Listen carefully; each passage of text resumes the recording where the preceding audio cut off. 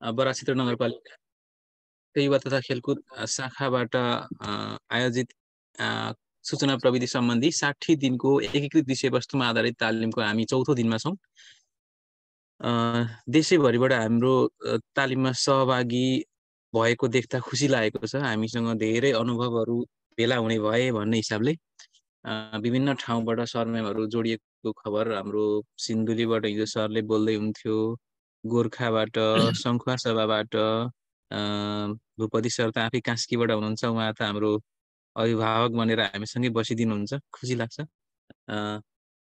हिजोसम्म हामीले हिजोको क्लास अलिकति पालपाली है सर, राजकुमार सर म झुके सर, म स्पष्ट छु तर मैले बोल्दाखेरि झुकेछु, माफी चाहन्छु सर पाल्पाबाट। हिजोको क्लास अलिकति के हो जस्तो भयो पनि भन्दै हुन्थ्यो सर म्यामहरूले। यो इन्स्टलेसनको कुरो अलिकति कम्प्लिकेटेड नै हुन्छ। यदि सर म्यामहरूसँग अफिस 19 थियो भने त यसलाई अहिले तत्कालै अघि बढाउनु पनि पर्ने थिएन, तर अफिसै छैन भने त अब बाँकीका क्लास कसरी सिक्ने भन्ने हिसाबले पनि सुरुमा चाहिँ जटिल कुरो राख्नुपर्ने बाध्यता पनि थियो। इन्स्टलेसनको कुरो अलिकति जटिल हुन सक्छ, थोरै प्रक्रिया मात्र याद गरेन भने त्यति जटिल त पक्कै छैन। योभन्दा जटिल कुरा त हामी भित्र अरू कुराहरू सिक्दाखेरि पनि सिकिरहेको हुन्छौँ। अलिकति कन्सेप्टहरू बसाउन गाह्रो सुरुवाती चरण भएको कारणले त्यस्तो भएको मात्रै हो। सायद आज धेरै सरम्यामहरूको यो समस्या दूर भइसक्यो होला। आजबाट हामी एमएस वर्डको विषयवस्तुतर्फ प्रवेश गर्छौँ। तसर्थ शून्यबाट सुरु हुने शिक्षक हुनुहुन्छ भने आजबाट चाहिँ केही सहज हुँदै अघि बढ्छ भन्ने आशा छ। हस्, आजको क्लास अघि बढाइदिनु न सहजकर्ता शिक्षक लक्ष्मी लिम्बू सरलाई अनुरोध गर्दछु।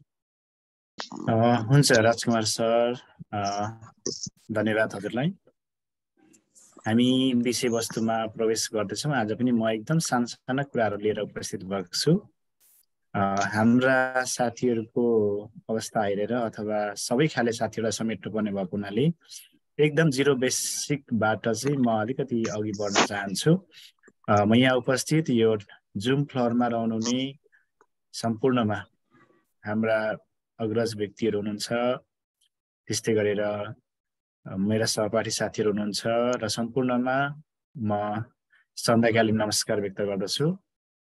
आज हामी केही विषयवस्तुमा अलिकति गरेर बढ्दै जानेछौँ र वर्ड स्टार्ट गर्नुभन्दा अगाडि फाइलको कुरा अलिकति टच गरेर अथवा हाम्रो किबोर्ड र माउसको कुरालाई अलिकति टच गरेर म अघि बढ्न चाहन्छु, किनभने हामीले सबै लेभललाई समेट्नु पर्दछ। यसका लागि म मिहिन कुराबाट अघि बढ्न चाहन्छु र यसका लागि म आफ्नो विषयवस्तु सेयरिङ गर्न अनुमति पनि चाहन्छु।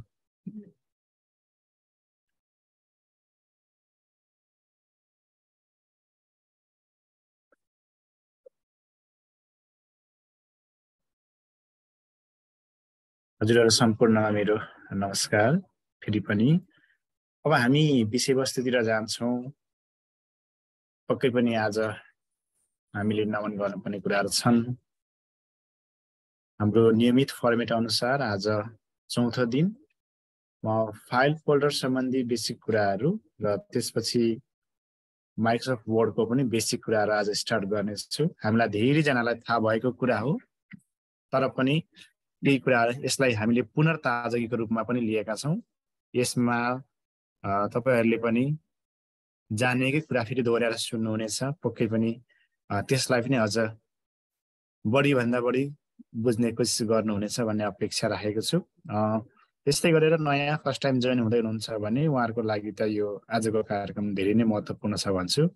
सुरुमा फाइल फोल्डर सम्बन्धी कुराहरू हामीलाई आवश्यक छन्, त्यसपछि मात्रै वर्डबाट फाइल बनाउने कुरा छ। हामी आज त्यो दुईटै कुरालाई जोडेर जानेछौँ, दुईटै कुरालाई समावेश गरेर जानेछौँ र म अलिकति अगाडि बढ्न चाहेँ। आज पनि टाढाबाट साथीले जोडिनु भएको छ, त्यस्तै गरेर उहाँहरू सबैलाई सम्बोधन होला, तर पनि हामी विशेष गरेर आजको पाठबाट चाहिँ तपाईहरूलाई म माउस अपरेट गर्ने तरिका, त्यसका केही कुराहरू, किबोर्ड ह्यान्डलिङ गर्ने कुराहरू, त्यस्तै गरेर विन्डोजलाई नेभिगेट गर्ने अथवा हाम्रो विन्डोज भनेको के हो र यो डेस्कटपमा अथवा ल्यापटपमा अथवा स्क्रिनमा देखिने कुराहरूको थोरै चर्चा गर्नेछु थोरै। त्यसपछि फाइल फोल्डरको कामहरूको बारेमा अलिकति हुनेछ र माइक्रोसफ्ट अफिसको परिचय दिँदै म तपाईहरुलाई आज फाइलहरू बनाउन र केही स्टार्टिङ गर्न सुरुवात गर्नेछु।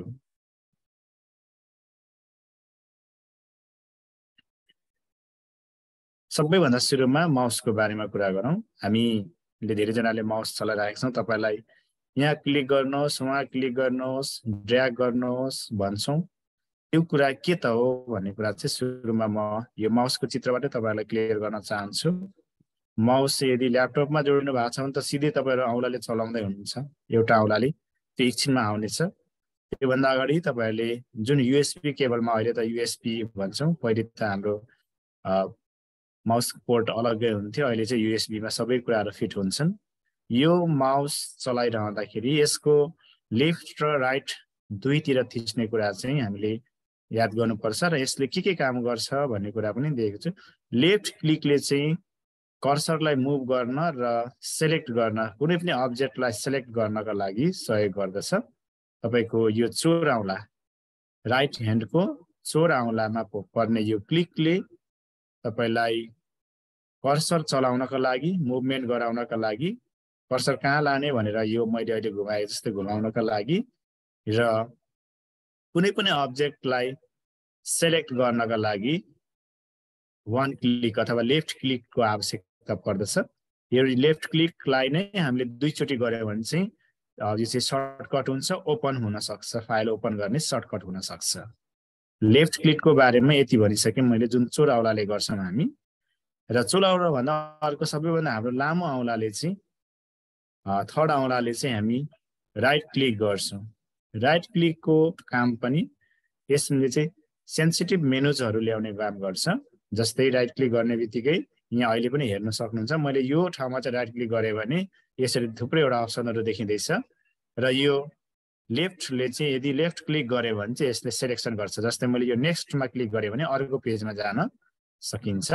त्यो कुराहरू मैले उल्लेख गरेँ। त्यस्तै गरेर यो स्क्रोल बिचमा रहेको हामी चक्का भन्छौँ, एउटा सानो भाग छ, त्यो चक्काले चाहिँ एउटा औँलाले स्क्रोल गर्दा घुमाउँदाखेरि चाहिँ हाम्रो पेजहरू तलमाथि सर्ने काम गर्छन्। त्यसकारण यसले चाहिँ स्क्रोल अप र स्क्रोल डाउनको काम गर्छ भन्न चाहन्छु सबैभन्दा सुरुमा यो माउसको व्हिलले।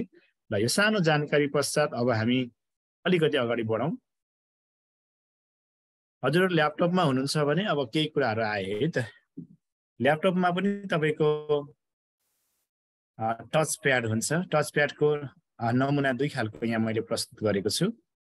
यो ल्यापटपको टच प्याडमा नमुना दुई खालको, पहिलो खालकोमा चाहिँ यहाँ दुईटा तल बक्सहरू देखिँदैछ, मैले यहाँ अलिकति हेर्न गर्न चाहे। तपाईको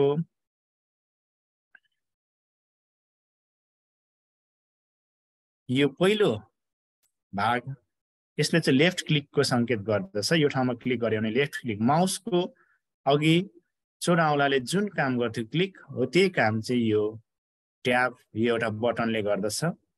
र अर्को ठाउँमा रहेको यो क्लिकले चाहिँ यसले चाहिँ राइट क्लिकको काम गर्दछ र यो माथिको स्क्रोलले चाहिँ हाम्रो लेफ्ट क्लिककै जस्तै सर्ने काम र सेलेक्सनमा पनि सहयोग गर्दछ यो टच प्याडले।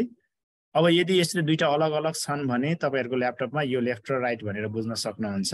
तर नेक्स्ट टाइपको जुन टच प्याड हो त्यो खालको टच प्याडमा चाहिँ तपाईको लेफ्ट र राइट त्यो छुट्टिने गरी केही पनि हुँदैन, सिधै यो बक्स हुन्छ र यो बक्स भित्र रहेको जुन टच प्याड छ यो भित्रको तलको मैले लेफ्ट क्लिक हियर भनेर यो ठाउँमा कोड गरेको छु। यसमा तपाईले यो टच बोर्डको यस ठाउँमा चाहिँ अलिकति बेसी दाब्नु भयो भने यहाँ क्लिक गर्छ र यो चाहिँ लेफ्ट क्लिक हो भने अर्को साइडमा यो ठाउँमा तपाईले अलि बेसी दाबेर अलि प्रेस गर्नुभयो भने यसमा पनि क्लिक गर्छ। यो चाहिँ के हुन्छ? Right click. यो चाहिँ भिजिबल छ, सबै कुरा यहाँ देखिरहेछ भने यहाँ चाहिँ अनभिजिबल तरिकाले चाहिँ लेफ्ट क्लिक राइट क्लिक बसेको हुन्छ। यो कुराहरू तपाईहरुलाई शेयरिङ गरे मैले। अब त्यस्तै गरेर अलिकति यो केही कुरामा ब्याक हुन चाहन्छु। जसरी माउसको अघि मैले भने एउटा कुरा तपाईहरुलाई, माउसको व्हीलले जुन यो पाङ्ग्रा छ त्यसले चाहिँ तपाईहरुलाई यो बिचको व्हीलको पार्ट छ यो बिचको व्हीलको पार्टले चाहिँ तपाईहरुलाई मैले कुन काम गर्छ भनेको थिएँ पेजहरु तल माथि सार्ने देखि लिएर यो चक्काले चाहिँ पेजहरु तल माथि सार्ने देखि लिएर तपाईलाई के काम गर्छ भन्दाखेरि स्क्रोलको काम पनि गर्छ स्क्रोलिङको काम हुन्छ जुन काम टच प्याडमा पनि गर्न सकिन्छ टच प्याडमा कसरी गर्ने त यसको लागि तपाईहरुलाई सर्टकट आइडिया अथवा धेरै जनालाई थाहा हुन सक्छ तपाईहरुलाई थाहा भएको कुरा पनि शेयरिङ हुन्छ हो रहेछ भन्नुहुन्छ र ट्राई गर्न सक्नुहुन्छ यो टच प्याडको काम चाहिँ तपाईको दुईटा औँला चाहिँ टच प्याडमा राख्नु पर्ने हुन्छ दुईटा औँलाले ल्यापटपको टच प्याडको भाग यो जुन भाग छ त्यो भागमा दुईटा औँला सँगसँगै राखेर जोडी तान्नु भयो भने चाहिँ जोडी थिचेर तान्नु भयो भने यसले चाहिँ स्क्रोलको काम गर्छ अघि व्हीलले गरेको जस्तै काम गर्छ कुन ठाउँमा भने तपाईहरु यो ठाउँमा चाहिँ तपाईले दुईटा औँला राखेर एकैचोटी तलमाथि तान्नु भयो भने दुईटा औँलाले थोरै टच गरेर स्मुथली अप र स्मुथली डाउन गर्नु भयो भने तपाईको डकुमेन्ट्सहरु धेरै पेजका छन् भने तलमाथि सार्न सकिन्छ ल्यापटप चलाउनु हुने साथीहरुलाई यो धेरै उपयोगी छ यसले सजिलो हुन्छ यो दुईटै औँलाले थिचेर बिस्तारै स्क्रोल गर्न जानियो भने छेउमा रहेको स्क्रोल बारलाई धेरै चलाइराख्नु पर्दैन क्लिक गर्नु पनि पर्दैन एकदम सजिलो हुन्छ है यो काम लाग्ने कुरा मैले तपाईहरुलाई एकदम शेयरिङ गरे अब अलिकति अगाडि बढौं यो माउस पछि तपाईहरुलाई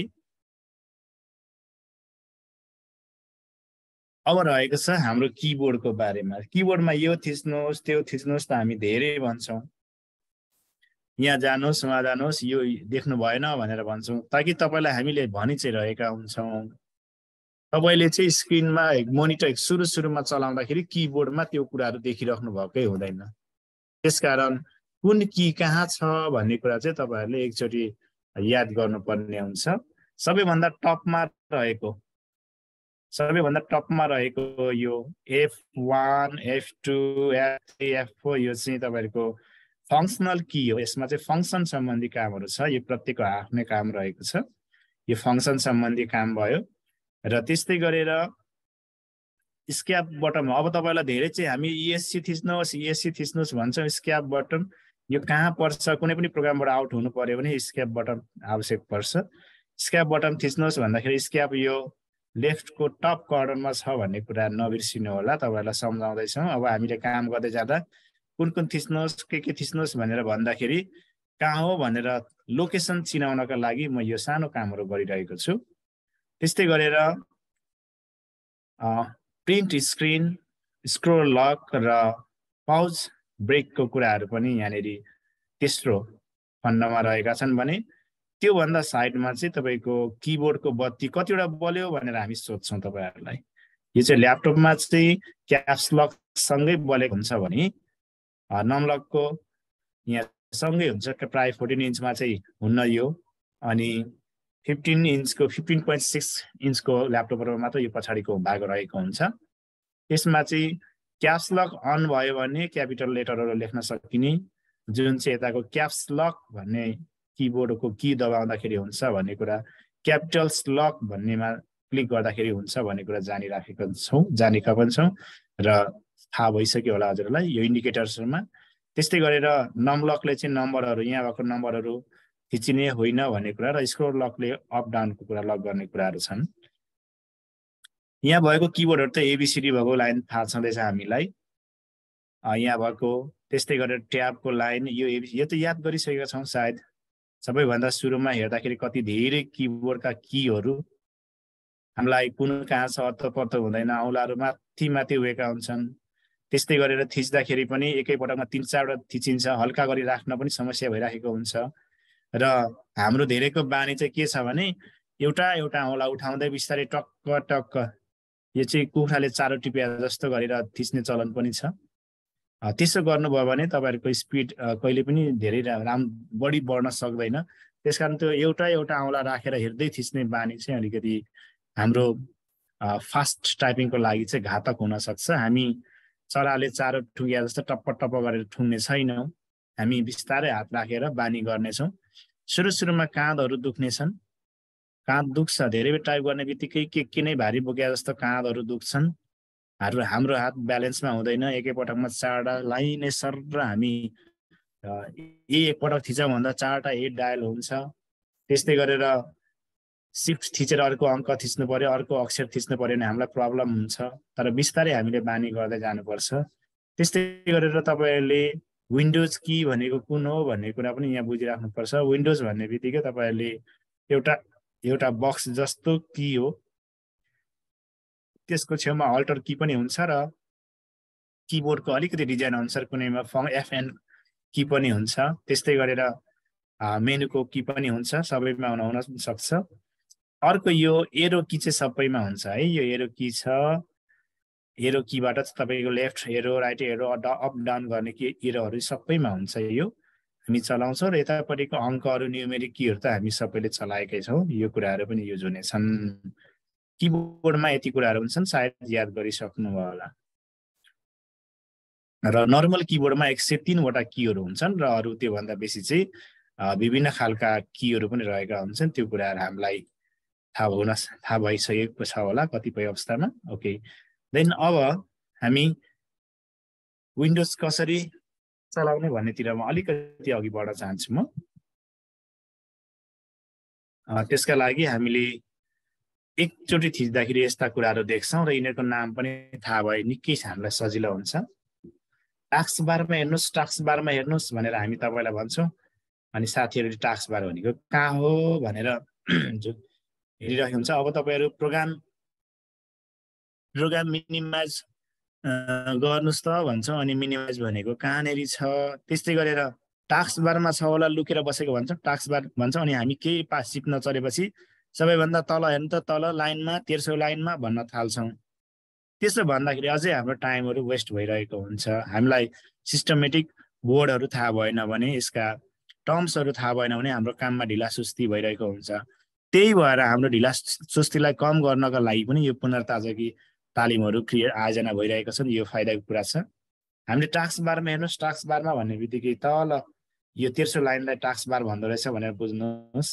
त्यस्तै गरेर डेट भएको, टाइम भएको कुरालाई चाहिँ तपाईँले सिस्टम ट्रे भनेर बुझ्न आवश्यक छ। र माथि जे कुरा देखिँदैछ ठुलो स्क्रिनमा, त्यसलाई हामी डेस्कटप भन्छौँ। त्यस्तै गरेर सानो एउटा थोप्ला जस्तो यो रिसाइकल बिन, दिस पिसी जस्ता कुराहरू र अन्य रिसाइकल बिन जस्ता कुराहरू चाहिँ आइकनमा पर्छन्।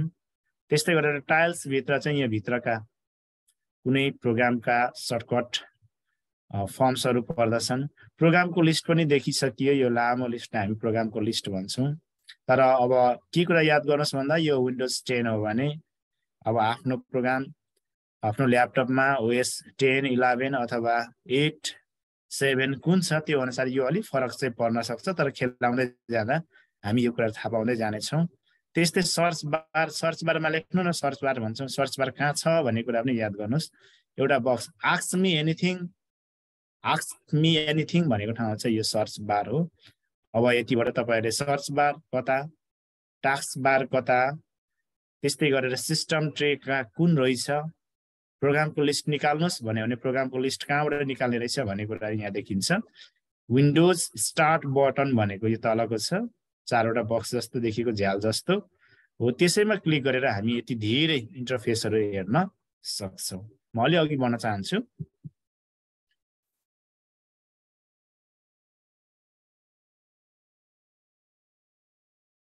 र अब योभन्दा अझै अघि गएर हामी कुनै पनि एप्लिकेसन कसरी खोल्ने भन्ने कुरा हो। यो हामीले धेरै पटक चलाएका छौँ, जान्ने पनि भइसकेका छौँ। तर चाहेको प्रोग्राम चाहिँ यहाँ कसरी क्लिक गर्ने भन्ने कुरा त हामीलाई थाहा भएकै कुरा हो। अब तपाईँलाई मात्रै यसबाट देखाउन खोजेको कुरा अब सेयरिङ गर्छु। माइक्रोसफ्ट एड्ज भन्ने एप्लिकेसन खोलियो भने त्यसमा हामी क्लिक गर्छौँ र यो 3टा बटन चाहिँ याद गर्नु होला। 3टा बटन चाहिँ याद गर्नु होला। के बटन भने एउटा माइनस लेखेको, अर्को सानो बक्स जस्तो र कट्टी रेडमा क्लोज छ। यो 3टा कुराहरू याद गर्नुहोस्। हामी तपाईँलाई अब कम्प्युटरको भाषामा भन्छौँ, तपाईँले चलाइराख्नु बेला मिनिमाइज गर्नुहोस् त भन्दाखेरि कहाँ हो, के पो भन्नुहुन्छ त्यसलाई चाहिँ अलिकति सिस्टमेटिक ढङ्गमा मिनिमाइज भनेको यो माइनसमा क्लिक गर्नु रहेछ यो चाहिँ तपाईँको राइटको टप कर्नरमा हुन्छ प्रोग्राम खोलेपछि त्यो प्रोग्रामको भनेर बुझ्नुहोस् प्रोग्रामको राइट टप कर्नरमा देखिने 3वटा कमान्ड्सहरू छन् त्यो इम्पोर्टेन्स 3टा कमान्ड्सहरूमा तपाईँलाई अब मिनिमाइज भन्यो भने यो सानो बक्स सानो माइनसमा क्लिक गर्नु पर्यो मिनिमाइजको अर्थ यो हो कि किन यो प्रयोग गरिन्छ भने एउटा काम गरिरहँदा एउटा प्रोग्राम खोलेर चलाइरहँदाखेरि अर्को काम पनि गर्नु पर्यो यसलाई एकछिन लुकाउनु पर्यो भने चाहिँ त्यो माइनस अथवा मिनिमाइजमा क्लिक गर्नुपर्ने हुन्छ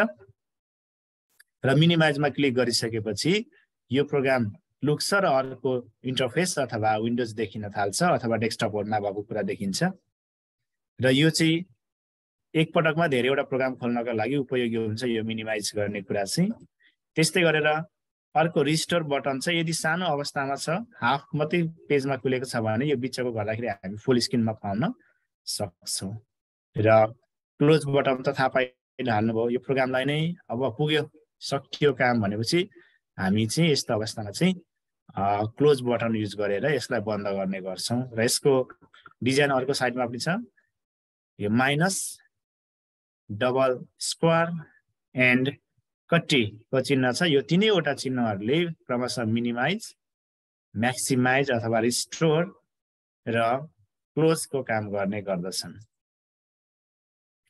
त्यस्तै गरेर अब हामी यो कुनै पनि विन्डोजलाई अथवा कुनै पनि प्रोग्रामको सानो भागलाई कसरी मुभमेन्ट गराउने भन्ने कुरा चाहिँ इम्पोर्टेन्ट छ तपाईहरुले यहाँनेर हेर्नुस् यो गुगल भन्ने चाहिँ सानो अवस्थामा खुलेको छ भने यसलाई हाम्रो स्क्रिनको वरपर दायाँ बायाँ सार्नु पर्यो भने चाहिँ यो माथिको टप बारमा जुन हेर्दै हुनुहुन्छ यो टप बारमा यो सानो मैले रातो बक्सको संकेत गरेको छु यो बक्समा माउस पुर्याएर माउसको कर्सर त्यहाँ पुगाएपछि अब थिचेर चाहिँ ड्र्यागिङ भन्छौँ हामी वरपर सार्नलाई थिचेर ड्र्याग गर्दै वरपर सार्नु पर्ने हुन्छ त्यो सर्छ है त अहिले त्यो प्र्याक्टिसहरू तपाईहरुले गरिराख्नु भएकै होला त्यस्तै गरेर अब कम्प्युटर शटडाउन गर्ने कुरा त हजुरलाई के सिकाउनु पर्छ होला र आइहाल्छ हैन यहाँ तीनवटा विभिन्न इन्टरफेसमा देखाइएको छ विन्डोज 8 मा कसरी कम्प्युटर बन्द हुन्छ भनेर यहाँ देखाएको छ तपाईको विन्डोज 8 मा माथिबाट हुन्छ चिन्ह चाहिँ याद गर्नुस् यो गोलो परेको भाग गोलो सर्कलमा माथिबाट टक्कै एउटा सानो चिन्हले काटेको संकेत चाहिँ शटडाउन हो विन्डोज 10 मा यो यसरी नै शटडाउन गर्न सकिन्छ स्टार अथवा स्टार्टमा क्लिक गरेर त्यस्तै गरेर विन्डोज 7 लास्टमा हेर्नुस् यसको पनि यसरी शटडाउन गर्न सकिन्छ यो तपाईहरुलाई थाहा भएकै कुरा हो अन्य डिभाइस जस्तो सिधै बटन थिचेर हामी अफ गर्दैनौं यो कुरा बुझ्नु भएकै छ त्यस्तै गरेर कम्प्युटरलाई स्लिप र रिस्टार्ट कुन अवस्थामा गर्ने के गर्ने भन्ने पनि हामीलाई जानकारी हुनुपर्छ हामीले कम्प्युटर काम पर्न छोड्यो भन्ने बित्तिकै शटडाउन गरिहाल्ने काम पर्यो भन्ने बित्तिकै अन गर्ने गर्छौं हाम्रो प्राय चलन यो छ तर हामीले प्राय कम्प्युटर छिटो रिस्टार्ट गर्नु भन्दा स्लिप मोडमा राखेर चाहिएको बेला अन गरेर कुनै पनि की बटनहरु थिच्यो भने त यो अन भइहाल्छ त्यसरी चलाउनु चाहिँ उपयोगी अथवा अलिकति लामो आयो हुने कुरामा यहाँनेरि यो के रे अलिकति राम्रो हुने कुरा ब्याट्रीको आयु लामो हुनेदेखि लिएर कम्प्युटरलाई पनि राम्रो हुने अलिकति टिकाउ हुने कुरामा चाहिँ हामी यो स्लिप भन्ने ट्याबलाई चलाउन सक्छौं अथवा शटडाउन र अन गर्नुभन्दा त्यो अलिकति बुद्धिमानी ठहरिन्छ अब यो स्लिप भन्ने बटनले चाहिँ तपाईको कम्प्युटरलाई फुल्ली अफ नगरेर साइलेन्ट मोडमा राखे जस्तो गरेर यो स्क्रिनहरु सबै क्लोजिङ अप्सनमा सुस्त अवस्थामा गइरहेको हुन्छ र फेरि कुनै किबोर्डहरुको कुनै एउटा कीलाई टच गर्दिनु भयो भने चाहिँ यो ओपन हुन्छ र हामी सजिलोसँग चलाउन सक्छौं फेरि पनि अब रिस्टार्टको काम त हजुरहरुलाई थाहा छँदैछ रिस्टार्ट भने चाहिँ पुनः स्टार्ट गर्नु पर्यो भने कहिलेकाहीँ नयाँ सफ्टवेयरहरु लगाउँदाखेरि यसलाई पूर्ण रूपमा उपयोगमा ल्याउनको लागि चाहिँ रिस्टार्टको पनि प्रयोग गर्नुपर्ने हुन्छ अब त्यस्तै गरेर फाइल र फोल्डरमा तपाईहरुलाई भिन्नता थाहा हुनुपर्छ फाइल खोल्नुस् भन्छौं त्यतिखेर फाइल नै चिनेर खोल्नु पर्ने हुन्छ फोल्डर भन्दाखेरि फोल्डर नै चिनेर खोल्नु पर्ने हुन्छ तपाईले यहाँनेर सिधै हेर्न सक्नुहुन्छ यो कभर लेटर भनेर बोर्ड्स भनेर डिस्क ड्राइभ बिच भनेर यो तर यता दिएका सम्पूर्ण यो फाइलहरू यिनीहरू फाइलहरू हेर्दाखेरि जुन देब्रेपट्टिका साइडका 4वटा कुराहरू फाइलहरू हुन्। यिनीहरूलाई कसरी चिन्ने भन्दाखेरि एउटा आधार भनेको यो फाइलहरू सिंगल रूपमा प्रस्तुत हुन्छन्। कुनै सिधै आइकन्सको रूपमा, भिडियो जस्तो, फोटो जस्तो, गीत हो भने सङ्गीतको जस्तो सङ्केतको रूपमा यसरी सिधै एउटा आइकन्सको रूपमा देखा पर्दछ। वर्ड हो भने सिधै लेटर जस्तो कुराहरूमा देखिन्छ। यसरी यो वर्ड फाइल अथवा पिक्चरको फाइल हो भनेर हामीले बुझ्न सक्छौँ। तर फोल्डर भन्ने बित्तिकै चाहिँ हामीले के याद गर्नुहोस् भने फाइलहरू, थुप्रै फाइलहरू राखिसकिएको एउटा घररा हो, एउटा दराज हो भनेर बुझ्न सक्छौँ हामी। एउटा दराजभित्र धेरै फाइलहरू राखे जस्तै यहाँ पनि यो ट्याक्स डकुमेन्ट्स भन्ने बित्तिकै तपाईँहरूले बुझ्नुहोस् ट्याक्ससँग सम्बन्धित कुराहरू राखेका छन्। त्यस्तै भ्याकेसन फोटोज, एउटा मात्रै फोटो राख्नु, एउटा फोटो देखिनु फाइल हो, यो बोट्स भन्नेमा छ। तर धेरैवटा फोटोहरू यसरी एकै ठाउँमा राख्नु चाहिँ वास्तवमा फोटोजहरू राख्नु चाहिँ फोल्डरभित्र हो। त्यसकारण फाइलभित्र फाइल राख्न सकिँदैन, फोल्डरभित्र फोल्डर त राख्न सकिन्छ र फोल्डर सँगसँगै फाइल पनि राख्न सकिन्छ। त्यस्तै गरेर म्युजिकहरू हेर्नुहोस्, फेभरेट म्युजिक भनेर एउटा म्युजिक मात्रै राख्नु चाहिँ, एउटा म्युजिक यसरी देखिन यो फाइलको रूपमा प्रस्तुत भएको छ भने फेभरेट भनेर हामी धेरैवटा म्युजिकहरू यो एउटा फोल्डरभित्र राख्न सक्छौँ। आवश्यक परेको बेला खोज्न पनि सक्छौँ। यो कुरा आए। त्यस्तै गरेर होम्स मुभी भनेर यो मुभी, एउटा मात्रै मुभी राख्नु चाहिँ फाइल हो भने धेरैवटा मुभीहरू कलेक्सन गरेर राख्नु फोल्डर हो भनेर यसरी फाइल र फोल्डरको डिफ्रेन्सेसहरू पनि तपाईँहरूलाई थाहा हुन आवश्यक छ र धेरैजनालाई यो थाहा पनि छ। यसमा रिपिटेसन भयो, अन्यथा नलिनु होला। अब रहेको रो फाइल एक्सप्लोरर, फाइल खोल्ने तरिका भयो। हामीले कुनै पनि फाइलहरू सर्च गरेर खोल्ने कुरा हो। यहाँ दिस पिसीमा गएर कम्प्युटरमा भएका सबै फाइलहरू हेर्न सक्छौँ। त्यो कुराहरू हामी प्र्याक्टिकली पनि अघि बढिसकेका छौँ। जस्तै कुनै फाइल ओपन गर्नु पर्यो भने दिस पिसीलाई क्लिक गर्ने, फेरि एकचोटि हेर्नुहोस्, दिस पिसी जुन डेस्कटपमै पनि हुनसक्छ, बाहिर पनि हुनसक्छ। यो दिस पिसीमा क्लिक गर्ने बित्तिकै अब हामीलाई यो अर्को एउटा इन्टरफेस यो आउँछ। अब सिधै खोजेर त्यो फाइलमा पुग्ने र फाइलमा पुगेर डबल क्लिक गरेर पनि हामी फाइल खोल्न सक्छौँ। एउटा फाइल खोल्ने तरिका त्यो भयो। अर्को चाहिँ पहिले एप्लिकेसन खोल्ने र एप्लिकेसन खोलिसकेपछि अथवा कुनै फाइल खोलिसकेपछि, प्रोग्राम खोलिसकेपछि त्यो भित्रबाट पनि फाइल ओपन गर्न सक्छौँ। म त्यो दुईटै कुराहरू अहिले सेयरिङ गर्नेछु प्र्याक्टिकलको खण्डमा। त्यस्तै गरेर यो कसरी हुन्छ भन्ने कुरा पनि सेयर गर्नेछौँ।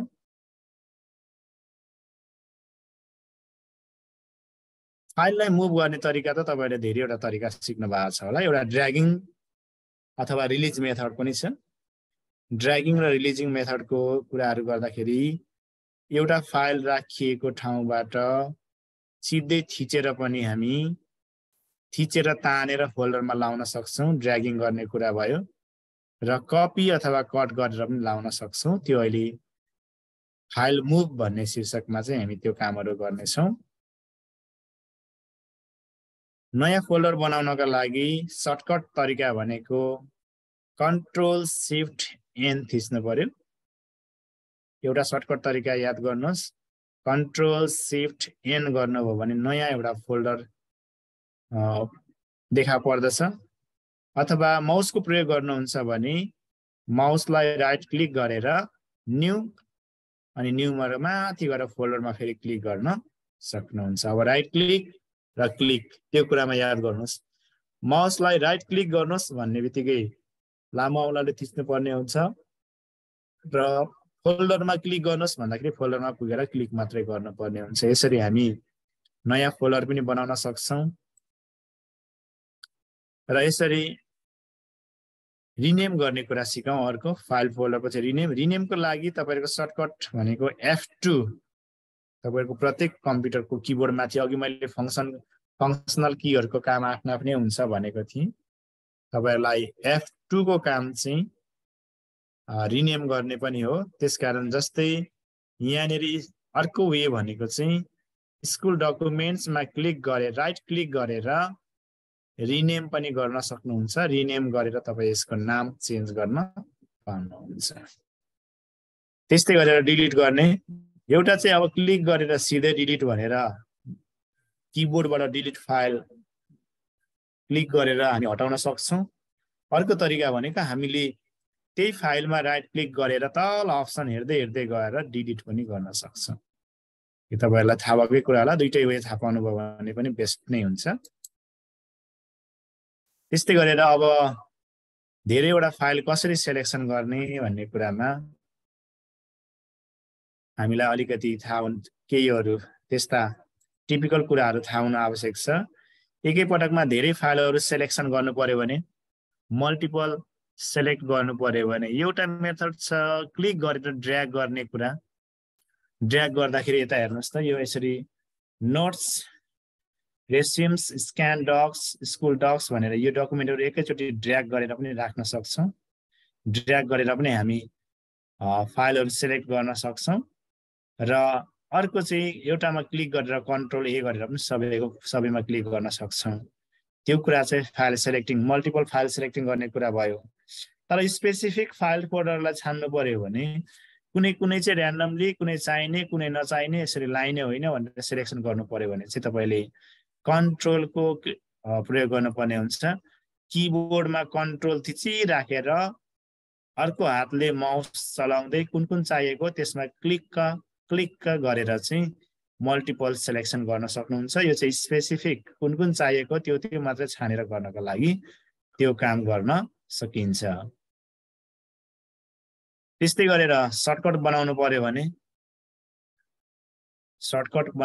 भने त्यो फोल्डरमा नपुगिकन बाहिर यो चाहिँ ठुलठुलो पसलको ढोका बाहिर राखेर भित्र चाहिँ स्टोरहरु भए जस्तो हो सहर बजारमा काउन्टर मात्रै अगाडि हुन्छ ढोका मात्रै अगाडि हुन्छ अनि सानो पसल जस्तो हुन्छ अनि त्यहाँदेखि सामान किन्न पर्यो भने चाहिँ धेरै भित्र गएर अरे कत्रो स्टोर भने जस्तो यो चाहिँ सर्टकट चाहिँ हामीले कुनै पनि फाइलको मुख चाहिँ बाहिर डेस्कटपमा अन्य ठाउँमा सर्टकट गर्नु पर्यो भने चाहिँ यसरी यो गर्न सक्छौं यो सर्टकट चाहिँ हामी प्राय डेस्कटपमै गर्ने भएको हुनाले यहाँ कसरी गर्ने भन्ने तरिका छ यो रेज्युम भन्ने फाइललाई चाहिँ तपाईले राइट क्लिक गरेर सेन्ड टु मा क्लिक गरेर यो कम्प्रेस जिपर भन्दा अलिकति तलतिर डेस्कटप क्रिएट सर्टकटमा क्लिक गर्नुभयो भने यो सर्टकट भएर अर्को प्लेसमा गएर बस्छ यो कुराहरु भयो अब त्यस्तै गरेर हामी वर्ड प्रोसेसिङ डकुमेन्टको बारेमा जाउँ वर्ड भन्ने बित्तिकै एबीसीडी 1 2 3 भन्ने कुराहरु त अनि वर्ड हैन ती वर्डहरुलाई हामीले कसरी टाइपिङ गर्ने चलाउने एडिटिङ गर्ने भन्ने कुराको अलिकति सिस्टमेटिक इन्फर्मेसनमा जाउँ यसको लागि हामीलाई यो वर्ड सम्बन्धी केही ज्ञानहरु अब सुरु गरौँ यो वर्ड प्रोसेसिङ फाइललाई चाहिँ डकुमेन्ट प्रिपरेसन सिस्टम पनि भनिन्छ किनभने हामीले डकुमेन्टहरु बनाउँछौं कागजपत्रहरु बनाउने राख्ने सेभ गर्ने स्टोर गर्ने कुराहरु छन् यसमा त्यसकारण यो डकुमेन्ट प्रिपरेसन सिस्टम पनि भन्छौं हामी यो प्रोग्रामले हामीलाई दिएका वर्डहरुको विभिन्न फर्मेटिङ कामहरु एडिट गर्ने काम प्रिन्ट गर्ने काम त्यस्तै गरेर सच्याउने काम पनि हामी यहाँबाट गर्न सक्छौं त्यो कुराहरु उल्लेख गरिएको छ अब त्यस्तो वर्ड सम्बन्धी काम गर्ने एप्लिकेसन सफ्टवेयरहरु के हो त त्यो हामीलाई थाहा छ होला त्यो कुराहरुमा हाम्रो एउटा चाहिँ अफिस 365 पनि हो माइक्रोसफ्ट अफिस अब हामी चलाउने यही फर्स्टको हो त्यस्तै गरेर अब एप्पल आइवर्क भन्ने कोरल वर्ड परफेक्ट भन्ने विभिन्न गुगल डक्स यो अनलाइनमा चल्छ यो पनि हामी चलाउँछौं यसरी एप्पल आइवर्क भनेर विभिन्न सफ्टवेयरहरु छन् ती मध्ये हामी माइक्रोसफ्ट वर्ड र गुगल डक्स चाहिँ यस तालिमको क्रममा सिक्ने छौं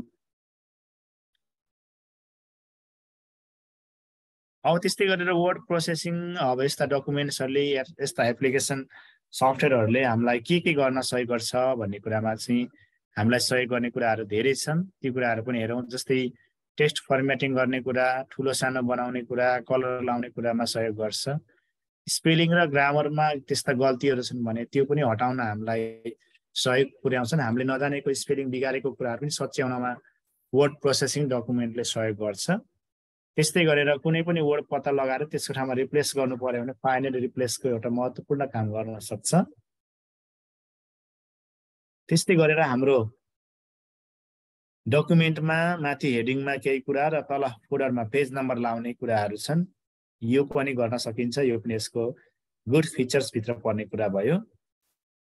त्यस्तै गरेर कुनै पनि वर्डहरू लेखेर त्यसलाई बोल्न लाउन पनि सकिन्छ, स्पिच अथवा बोल्ने बनाउन पनि सकिन्छ। त्यस्तै गरेर एउटा वर्डबाट ट्रान्सलेट गरेर अर्को पनि बनाउन सकिन्छ। अनि मेल मर्ज गरेर चिठीहरू पनि एकपटकमा धेरैजनालाई पठाउने बनाउन सकिन्छ। म्याक्रोजबाट यसका थप टाइपै नगरिकन चेन्ज गर्ने कुराहरू पनि हामी गर्न सक्छौँ। त्यस्तै गरेर अटो करेक्ट अप्सनले तपाईँका सानातिना गल्तीहरूलाई अटोमा करेक्सन गरेर अघि बढाउन पनि सकिन्छ। यति उपयोगी छ वर्ड फाइलको कुरा। अब यति उपयोगी वर्ड फाइल हामीले कसरी खोल्ने भनेर 3वटा तरिकाहरू दिएका छौँ। यो तपाईँहरूलाई जानकारी भइसकेको छ र छैन भने पनि सरसर्ती हेर्न सक्नुहुन्छ। स्टार्ट बटनमा क्लिक 1 नम्बर फर्स्टमा स्टार्ट बटनमा क्लिक गरेर अल प्रोग्राम्समा क्लिक गरेर चाहिँ माइक्रोसफ्ट वर्ड 2019 मा क्लिक गर्यो भने खोल्न सक्छ। 1 2 मा हेर्न सक्नुहुन्छ। विन्डोज र आर अथवा run button, run dialogue box आउँछ यसमा।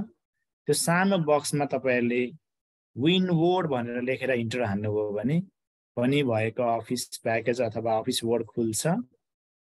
त्यस्तै गरेर अर्को रहेको छ राइट क्लिक गरेर इम्टी एरिया, खाली ठाउँमा चाहिँ तपाईको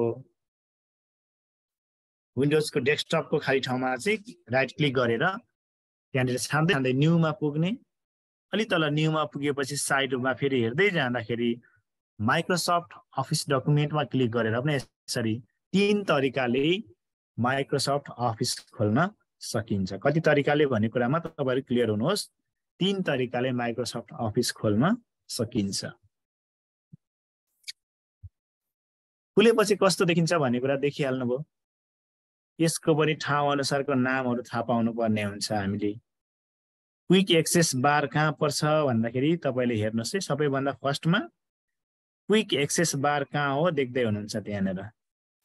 त्यस्तै गरेर टाइटल बारमा फाइलको नाम देखिन्छ। टाइटल बार बिचमा छ, जुन हेर्दै पनि हुनुहुन्छ तपाईहरु। यो बिचमा भएको यो टाइटल बारमा जे कुरा देखिएको छ त्यो चाहिँ फाइलको नेम हो भनेर बुझ्नुहोस्। त्यस्तै गरेर मेनु बार यहाँ लाइनै देखा पर्छ तपाईहरुको।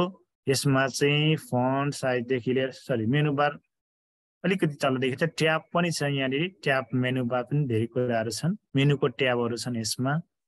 तपाई होममा जानुहोस्, त्यस्तै गरेर इन्सर्टमा जानुहोस् भनेर हामी यो कुराहरु शेयरिङ गर्छौं। कन्ट्रोल बार त अघि पनि भइसकेको छ, तपाईहरुलाई थाहा भएको कुरा हो। कन्ट्रोल भनेको माइनस भनेको मिनिमाइज हो, त्यस्तै गरेर कट्टी भनेको क्लोज हो। अर्को तपाईको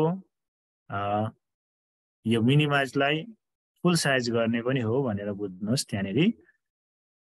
त्यस्तै गरेर यो काम गर्ने एरिया भित्र थाहा भइहाल्यो तपाईहरुलाई। रुलर एउटा जहिले पनि हुन्छ, यो लेफ्टको साइडमा हुन्छ रुलर।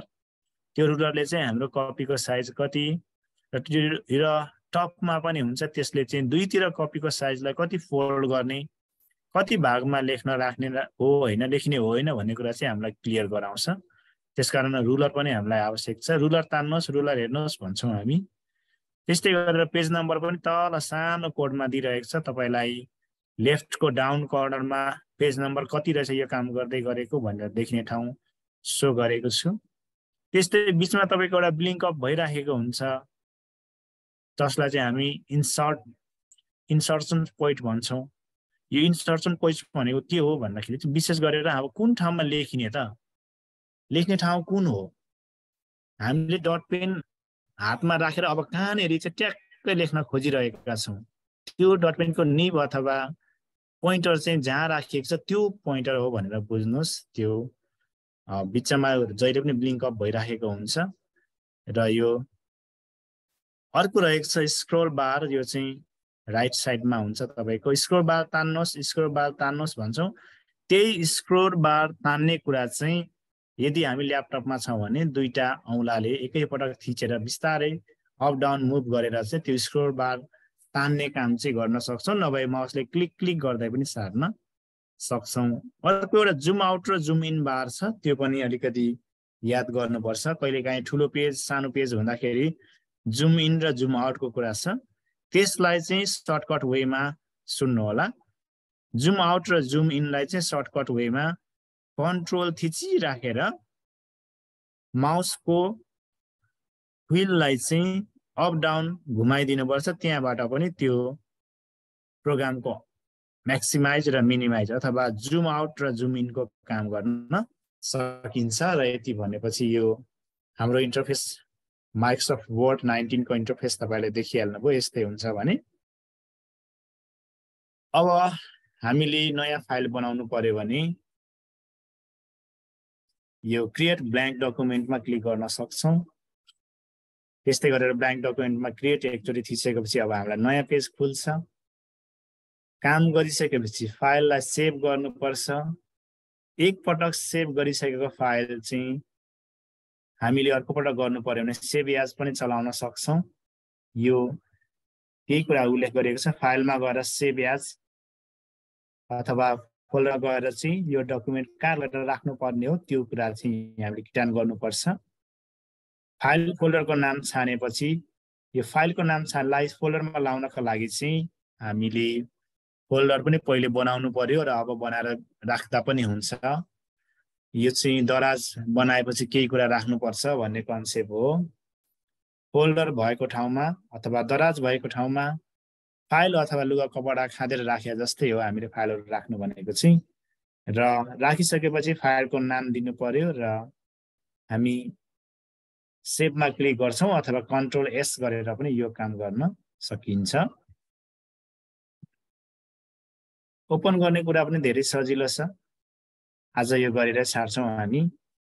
फाइलमा गएर ओपन गरेर कुनै पनि सिलेक्टेड डकुमेन्टहरु क्लिक गरेर पनि खोल्न सक्छौं भने हामी कन्ट्रोल ओ गरेर पनि नयाँ फाइल खोल्न सक्छौं। त्यसका लागि उपयुक्त फाइलको लोकेसनमा पुग्नु जरुरी छ।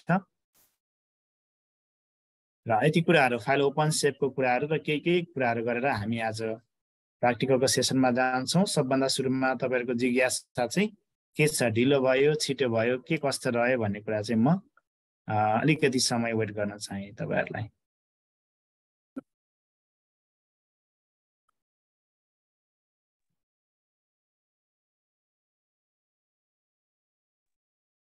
सर हजुर मिस भन्नुस्। आज मेरो यो नेटको कमजोरी होला, कस्तो बोले अड्किँदै आयो, धेरै बेर बोलेको सुन्दिन, म त अलिक बुझिन जस्तै भए। नेट अड्कियो भन्दा प्रब्लम हुन्छ। यो चाहिँ बकिएको जस्तो साउन्ड पनि जान्छ हैन? हजुर हजुर। आज एकदम बेसिक कुरा छ, मिसको लागि त पहिले पनि सिक्नु भएको छ, त्यत्रो समस्या नहोला। फाइल ओपन गर्ने सेभ गर्ने भन्ने कुराहरु भन्दैछ। आचल ह्यान्डराइजिङ के छ होला भन्नुस् त आचल दिको। हजुर ठिकै छ तपाईको प्रब्लम। अहिले प्र्याक्टिकल सेसनमा जान्छौं हामी, त्यसपछि धेरै कुराहरु शेयरिङ गर्छौं। म तपाईहरुलाई क्वेशनहरु पनि सोधौला सजिलो सजिलो। सर अलिकति स्लो बुझाउनु पर्छ होला। हुन्छ।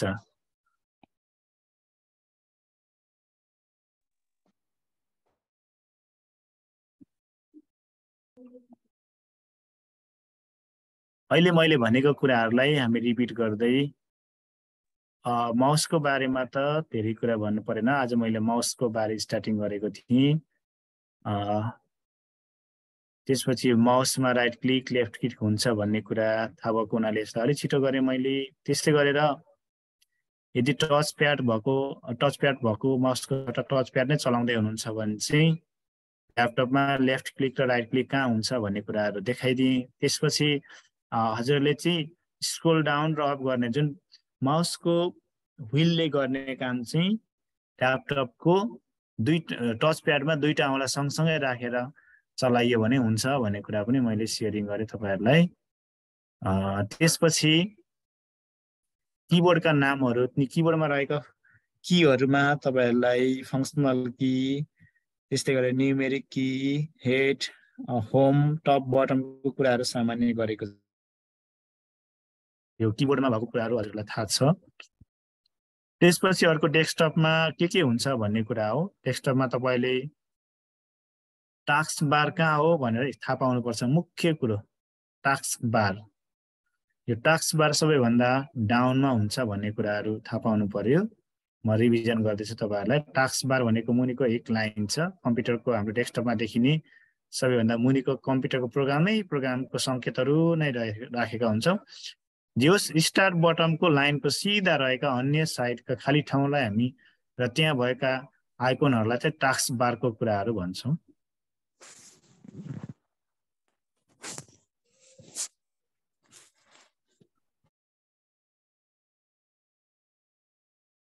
अनि त्यस्तै गरेर हामीले एप्लिकेसन खोल्ने क्लोज गर्ने कुराहरू मैले तपाईहरुलाई शेयरिङ गरेँ।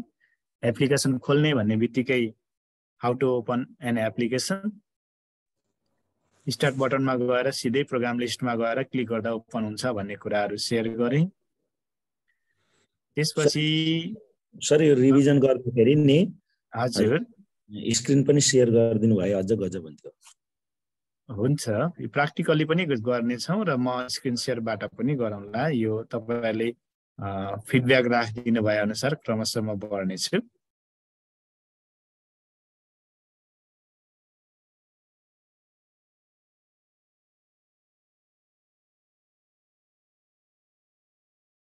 तपाईहरुलाई यो टास्क बारको कुरा मैले शेयरिङ गरेँ। टास्क बार सबैभन्दा टाउनको लाइन भयो र सिस्टम ट्रे पनि हेर्नुहोस्। सिस्टम ट्रेमा तपाईको डेटहरू, ब्याट्रीको पर्सेन्टहरू देखाइराखेको हुन्छ। सिस्टम ट्रे हो त्यो छेउको भाग चाहिँ। त्यस्तै गरेर कहाँ टाइप गर्दाखेरि कुन प्रोग्राम छिटो निकाल्ने अथवा कुन फाइल खोज्ने हो त्यसको लागि तपाईसँग सर्च बार एउटा खाली जग्गा पनि हुन्छ, खाली भाग हुन्छ। त्यहाँ सर्च भनेर अथवा लेन्सको संकेत राखिएको हुन्छ, यो पनि याद गर्नु होला। त्यस्तै गरेर विन्डोज स्टार्ट त हामी सबैलाई थाहा भएकै कुरा हो। स्टार्टको बटन हुन्छ एउटा, अथवा तपाईको किबोर्डमा पनि हुन्छ यो कुरा। डाइरेक्ट हामीले माउसले क्लिक गर्न पनि पाउँछौँ।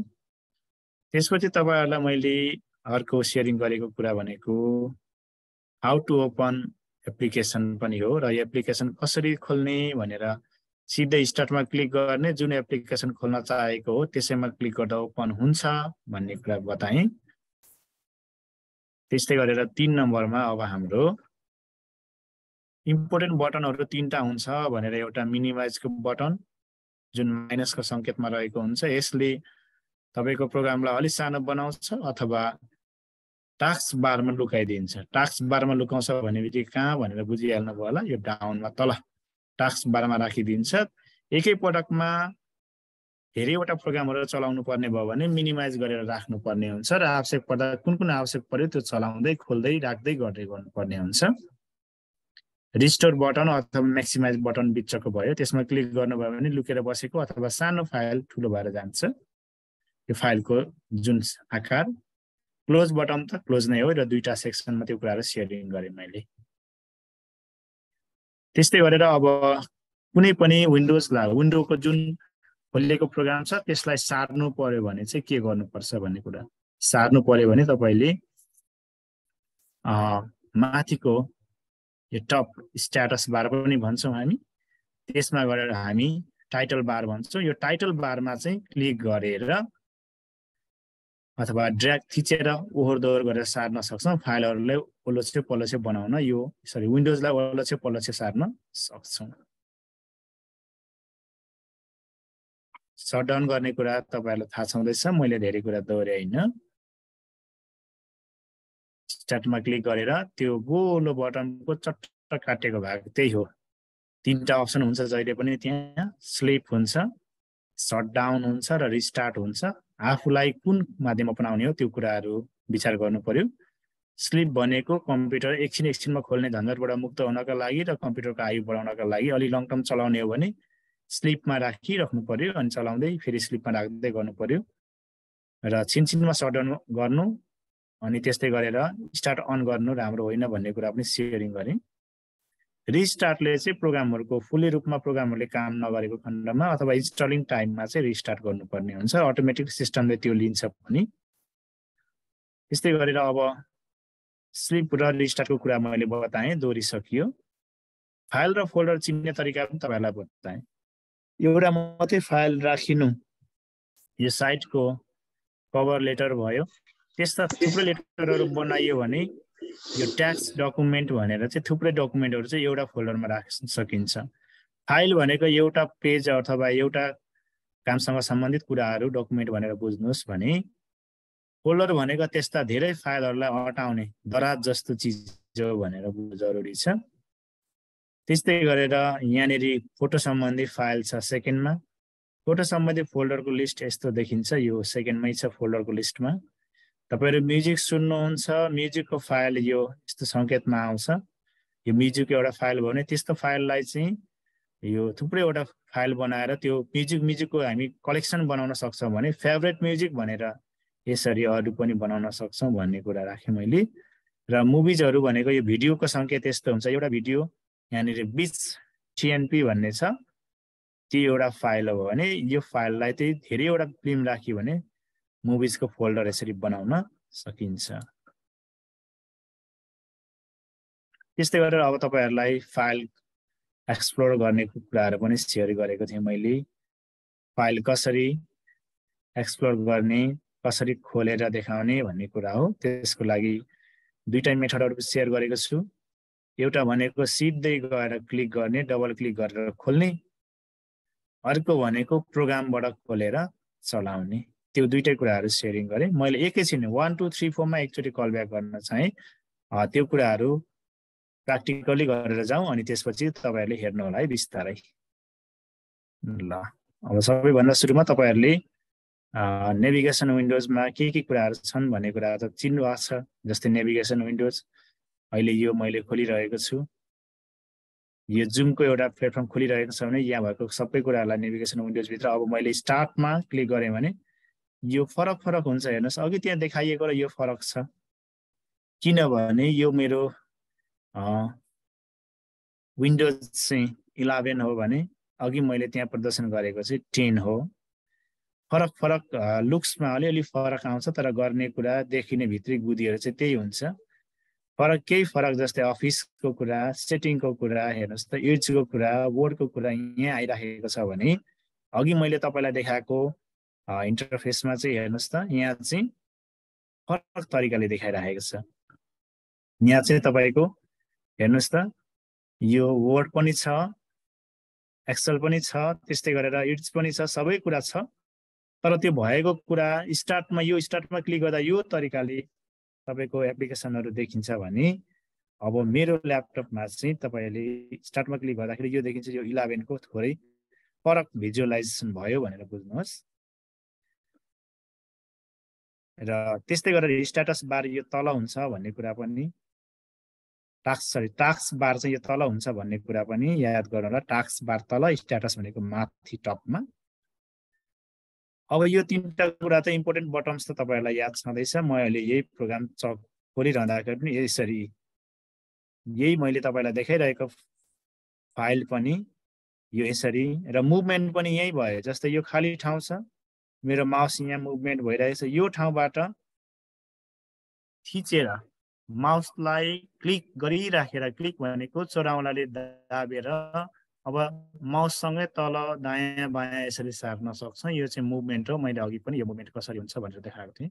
यो मुभमेन्ट गर्ने कुरा भयो, यसरी मुभमेन्ट गर्न सकिन्छ थिचेर। र यसैमा भएको तपाईले तीनटा इम्पोर्टेन्ट जो च्याटमा एउटा कमेन्ट आएको छ सर, एकचोटि हेर्नुहोस्। क्वेसन राख्नु भएको छ कि त्यो मैले पनि अलिक स्पष्ट भनेर त्यहाँ दिइनँ सर।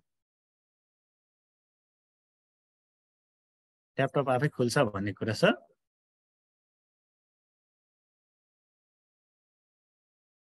हजुर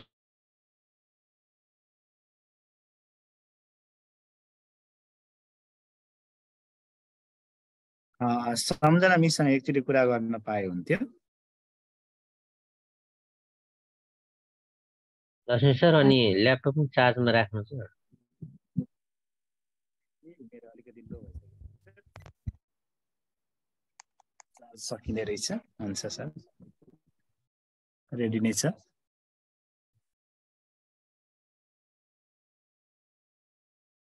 सम्झना म्याम अलिकति स्पष्ट तरिकाले माइक्रोफोन अन गरेरै भनिदिनु न। हजुर सर नमस्कार। नमस्कार भन्नुहोस्। सर हेर्नु मेरो ल्यापटप चाहिँ यो यस्तो हुन्छ क्या सर, बन्द गरेर राखेँ भने आफै खुल्छ र अनि त्यो बत्ती बलिरहेको हुन्छ अनि आफै चार्ज पनि सकिन्छ क्या सर। त्यही भन्न खोजेको, अघि स्लिपको कुरा गर्नुभयो नि, मैले अलिकति मात्रै सुनेको सर, अनि त्यही भएर नि। तपाईँले कम्प्युटर बन्द गर्दाखेरि सट डाउन नै गर्नुहुन्छ कि ठिक्क यो बुक फोल्ड गरे जस्तो मात्रै पल्टाउनुहुन्छ? सट डाउन नै गर्छु सर, सट डाउन गर्छु अनि त्यसपछि राख्छु कि सर, अनि आफै त्यहाँ तल खुलिरहेको हुन्छ अनि चल्छ अनि आफै ब्याट्री सकिएर अनि बन्द हुन्छ। यसमा तपाईँको हार्डवेयर यो स्विच सम्बन्धी नै प्रब्लम होला मिस। यो हामी जुन बटन अन अफ गर्छौँ नि, हजुर सर, त्यो अन अफ गर्ने बटनमा प्रब्लम हो तपाईँको। अन्यथा स्विच अफ गरेर यो राखेको अथवा हामीले सटडाउन गरेर राखेको ल्यापटप अटोमेटिक अन हुनु भनेको चाहिँ बटनकै प्रब्लम हुन सक्छ। खोइ सर यसलाई त के छ तपाईँको अनुभवले के बताउँछ? तपाईँ पनि टेक्निकल धेरै कामहरू गर्नुहुन्छ।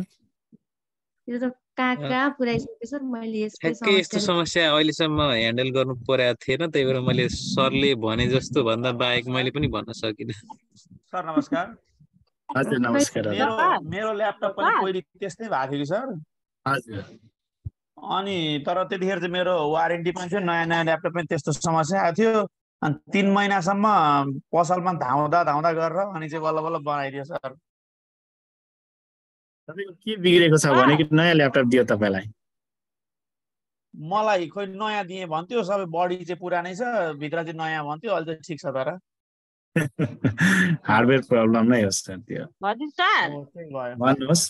मेरो पनि यस्तै समस्या थियो कि, अनि मेरो चाहिँ त्यो यत्रो त्यो के हार्ड डिस्क के भन्छ, च्याप्टे हुन्छ नि, हार्ड डिस्कै हो।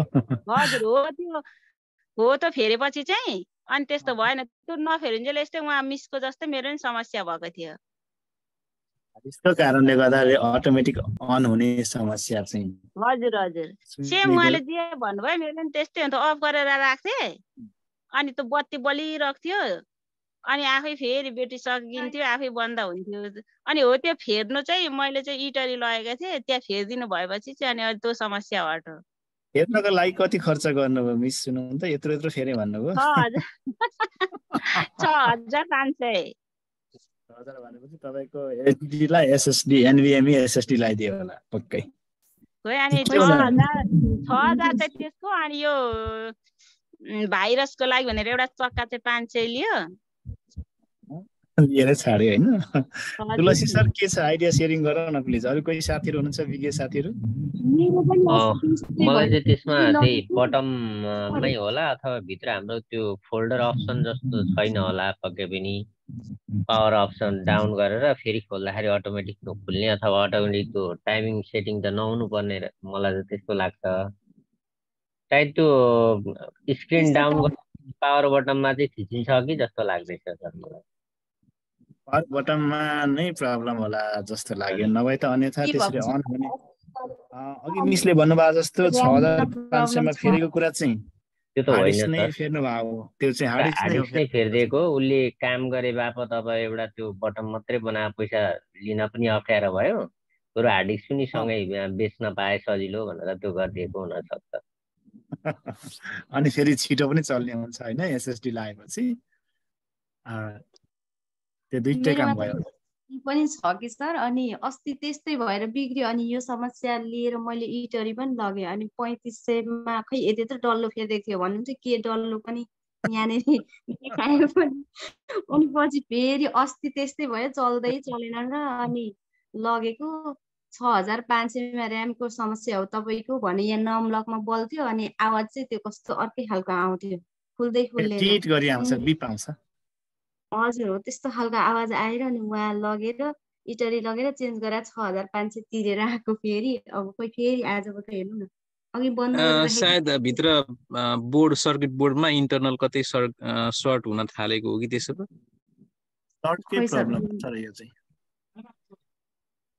त्यस्तै केही भएको होला, सामान्य नभएर जस्तो छ भनेर भन्थ्यो। अनि लगेको तपाईँको ऱ्याममा समस्या छ भनेर भन्नुभयो। अनि त्यसपछि मैले त त्यतिखेर बन्द रहेछ अनि छोडिदिएर आएर अनि भाइलाई पठाइदिएको बनाएर, अनि आज भर्खर ल्याइदिएको, फेरि आज त्यस्तै हुँदैछ।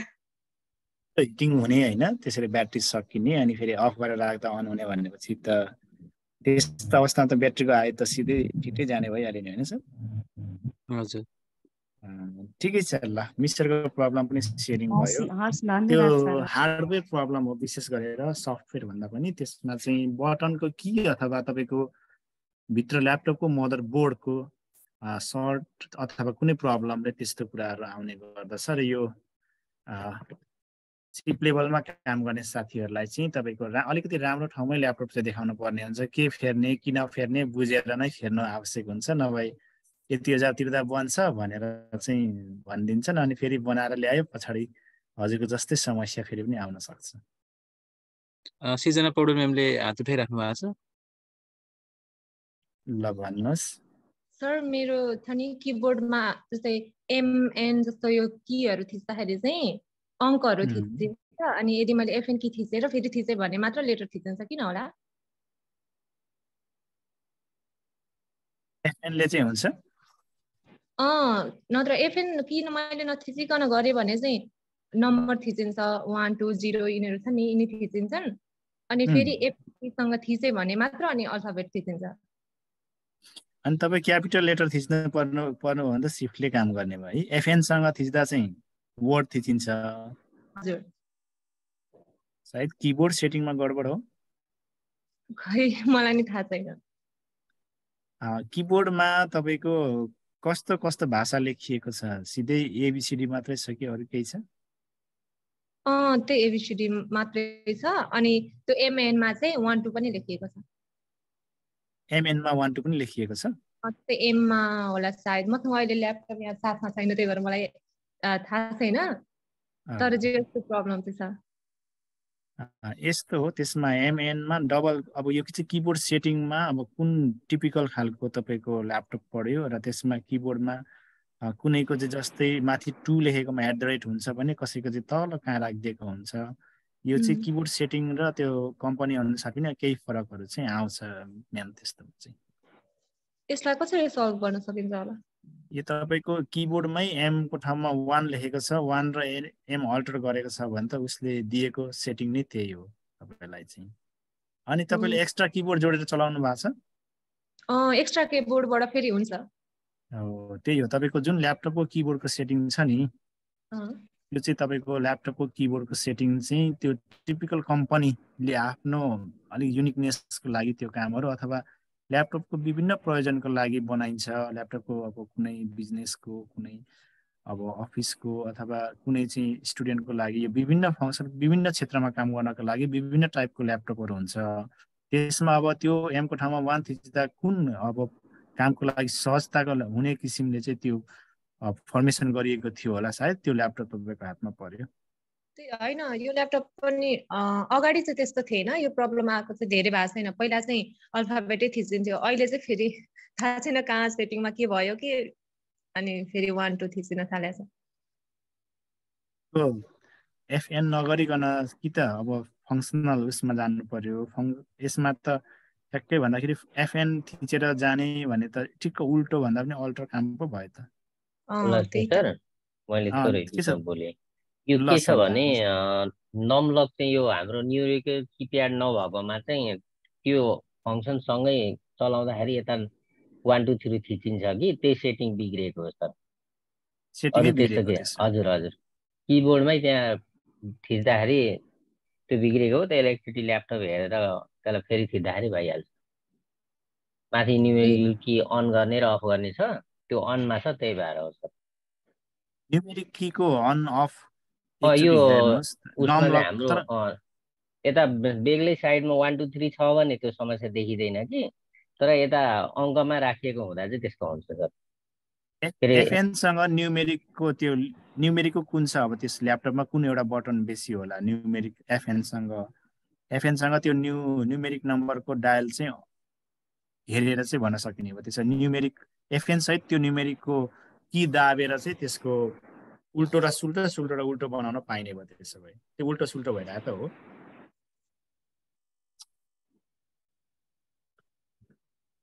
हुन्छ, अब तुलसी सरसँग तपाईँको ल्यापटप एकचोटि देखाउन अनुरोध गरेँ।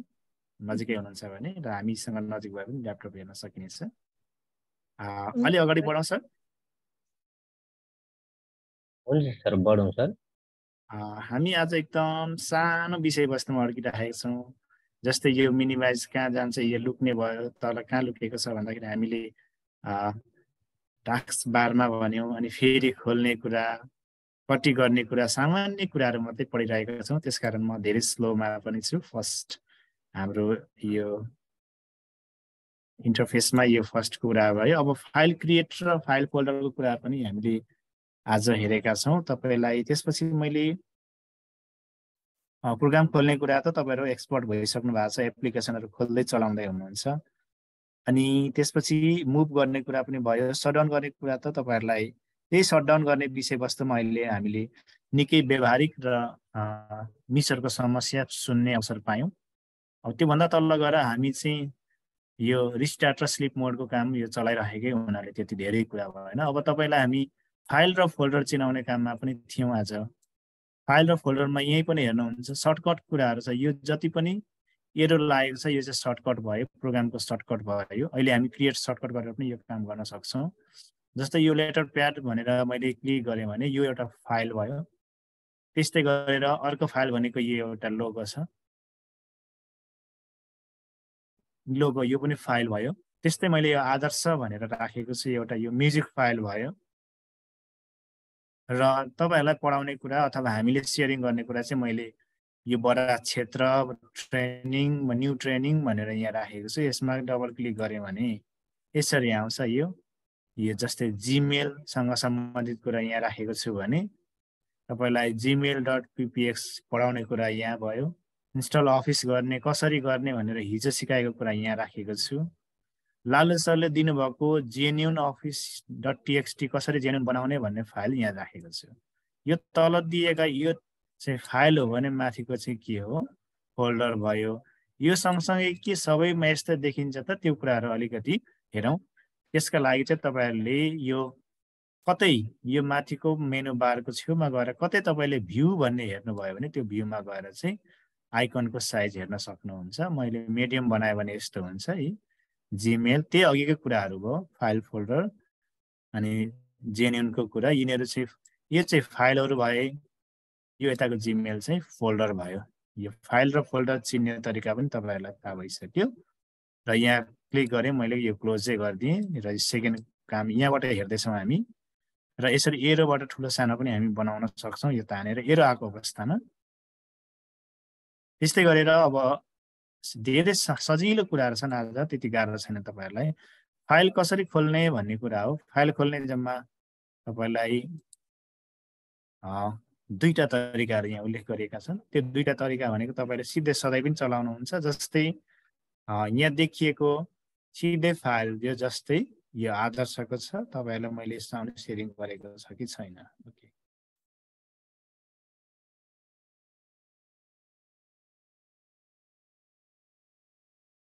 साउन्ड सेयरिङ गरिदिएँ मैले। अब तपाईँहरूलाई जस्तै यो एउटा फाइल भयो, यसमा डबल क्लिक गरेर सिधै हामी ओपन गर्न सक्छौँ। यो पनि फोटोको फाइल भयो। यसमा डबल क्लिक गर्ने एउटा सिधै तरिका, डबल क्लिक गरेँ यसरी सिधै फाइल हेर्न सक्नुहुन्छ। यो फोटो फाइल पर्यो र फाइल खोल्ने डबल क्लिक गरेर सिधै खोल्न सकिन्छ भन्ने कुरा। अर्को तपाईँहरूले यसैमा राइट क्लिक गरेर ओपन पनि गर्न सक्नुहुन्छ। राइट क्लिक गरेर ओपन, यो सिधै साह्रै सजिलो र एकैपटक हामीले जानिसकेको कुरा छ। हामी आज क ख एबिसिडीकै कुरा पढ्दैछौँ।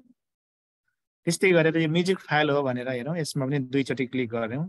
क्लिक भन्ने बित्तिकै चोराउलाले दुईचोटि क्लिक गर्ने बित्तिकै अब यसरी फाइल ओपन हुन्छ।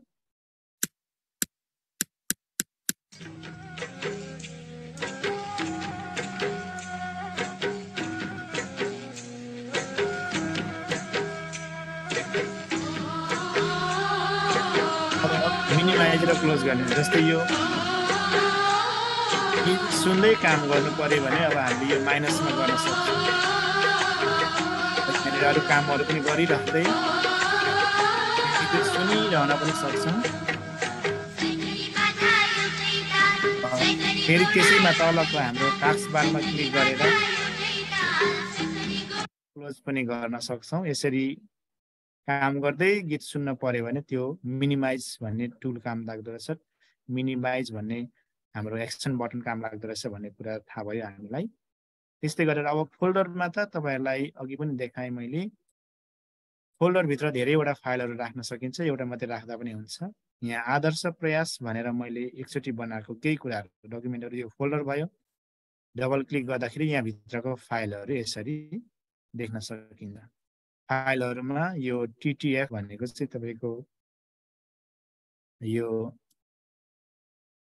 हाम्रो फन्टहरू भयो, डकुमेन्ट्सको DOCX हुन्छ, त्यस्तै गरेर यो PPTX भनेको चाहिँ हाम्रो पावर पोइन्ट भयो। यसरी फाइलहरू हुन्छ। अब यही फाइललाई तपाईँले क्लिक गर्ने कुरामा राइट क्लिक गरेर ओपन गरे पनि हुन्छ, नभए डबल क्लिक गरे पनि हुन्छ, सजिलैसँग खोल्न सकिन्छ यसरी।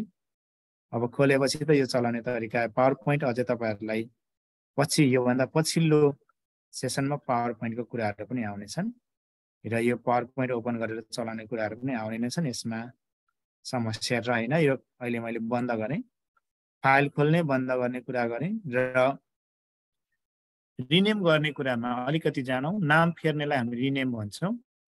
यसैमा क्लिक गरेर F2 भनेर माथि किबोर्डबाट थिचे पनि हुन्छ, नभए तपाईँले राइट क्लिक गरेर रिनेम भन्ने खोज्नु पर्ने हुन्छ। यो चाहिँ 11 भएको हुनाले सो मोरमा गएपछि मात्रै देखिन्छ है। यसरी राइट क्लिक गरेपछि हेर्दै हेर्दै हेर्दै जाने तपाईँले रिनेम पक्कै पनि पाउनुहुन्छ। रिनेम तल सेकेन्ड लास्टमा छ, क्लिक गरेर यो स्कुल इन्फो 1 अटो सेभलाई चाहिँ मैले आदर्श भनेर यसरी त्यही टाइप गरेर आदर्श त्यसपछि इन्फो भनेर लेखिदिएँ। त्यसरी राखेर इन्टर थिचे पनि हुन्छ अथवा बाहिर क्लिक गरे पनि हुन्छ। तपाईँले यसरी यो इन्फो भनेर नयाँ फाइलको कुराहरू थाहा पाउनुभयो।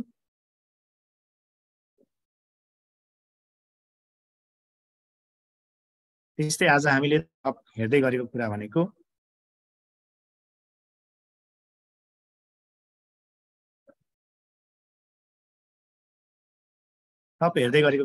अब ओपन फाइल गर्ने कुराहरू पनि क्लियर नै छ, त्यस्तो समस्या छैन। फाइल फोल्डर चिन्ने कुरा पनि भयो र अर्को फाइल खोल्ने तरिका भनेको स्टार्टबाट पनि हामी गर्न सक्छौँ भन्ने कुरा है। त दोस्रो तरिकाले फाइल खोल्ने तरिका जाउँ, स्टार्टमा क्लिक गरौँ र त्यो कुन प्रोग्राम हो त्यसलाई खोलौँ। जस्तै म अहिले वर्ड फाइल खोल्न चाहन्छु भने वर्डमा क्लिक गर्ने र वर्डमा क्लिक गर्ने बित्तिकै अब तपाईँलाई लिस्ट आउँछ, रिसेन्ट चलेका फाइलहरूको लिस्ट हेर्नुहोस्।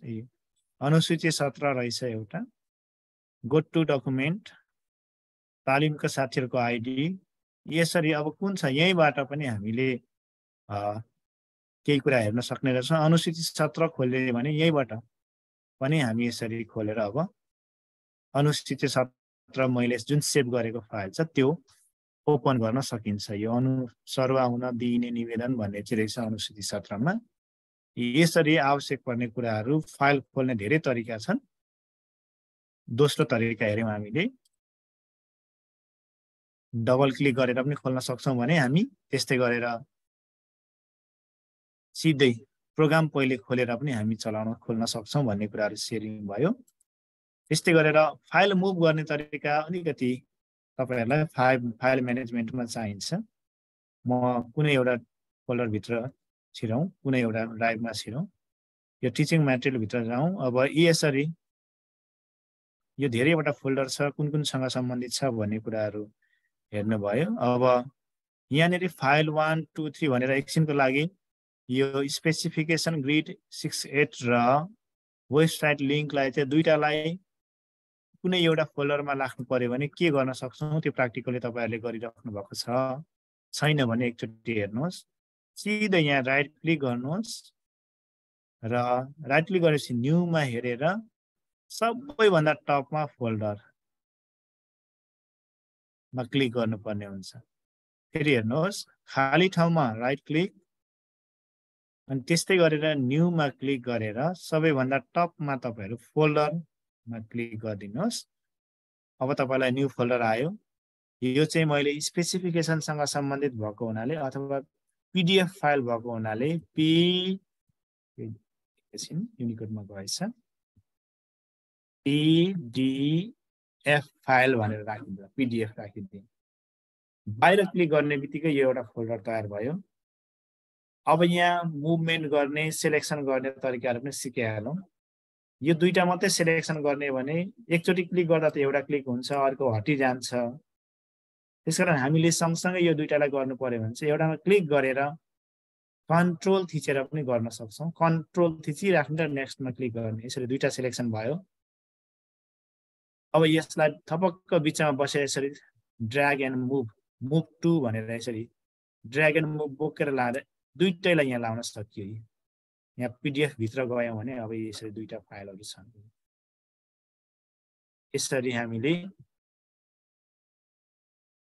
ती कामहरु गर्न सक्छौं मैले यो भर्खरै न्यू फोल्डर बनाएको थिएँ र यो new folder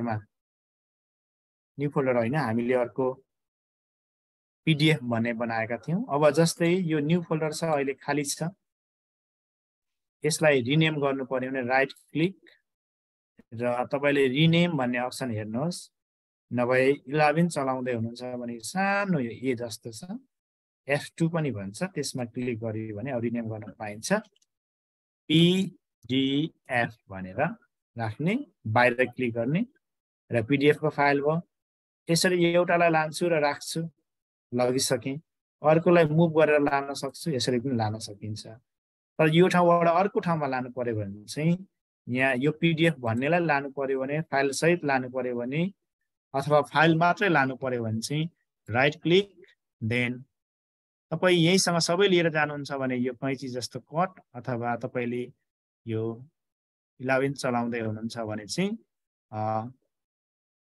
right click show more option then cut र कपी मध्ये कुनै एउटा चलाउन सक्नुहुन्छ कट गर्नुभयो भने यहाँबाट सबै लिएर जान्छ कपी गर्नुभयो भने यहाँबाट डुप्लिकेट मात्रै लिएर जान्छ जस्तै मैले कट गरिदिए यो मधुर भयो अब राख्नु पर्ने ठाउँ कहाँ हो त्यो हामीले निर्क्युल गर्नुपर्छ मैले यसलाई अहिले मिनिमाइज गरे यही राख्छु यो बाहिर डेस्कटपमा भन्ने लाग्यो भने right click then paste right click then पेस्टमा गरे भने चाहिँ तपाईको यहाँ माथि हेर्नुस् त PDF आइसक्यो PDF भनेको यहाँ माथि रहेको छ यो PDF यहाँ आइसकेको छ यो PDF आयो अब यहाँको फेरि उतै लानु पर्यो भने राइट क्लिक फेरि पनि कट देन अब खोल्दै जानु पर्यो हामीले टिचिङ मटेरियलमा राखेको थियो यहाँ राखेर राइट क्लिक देन पेस्ट यही हो पेस्टको संकेत कन्ट्रोल V अथवा मोर अप्सनमा गएर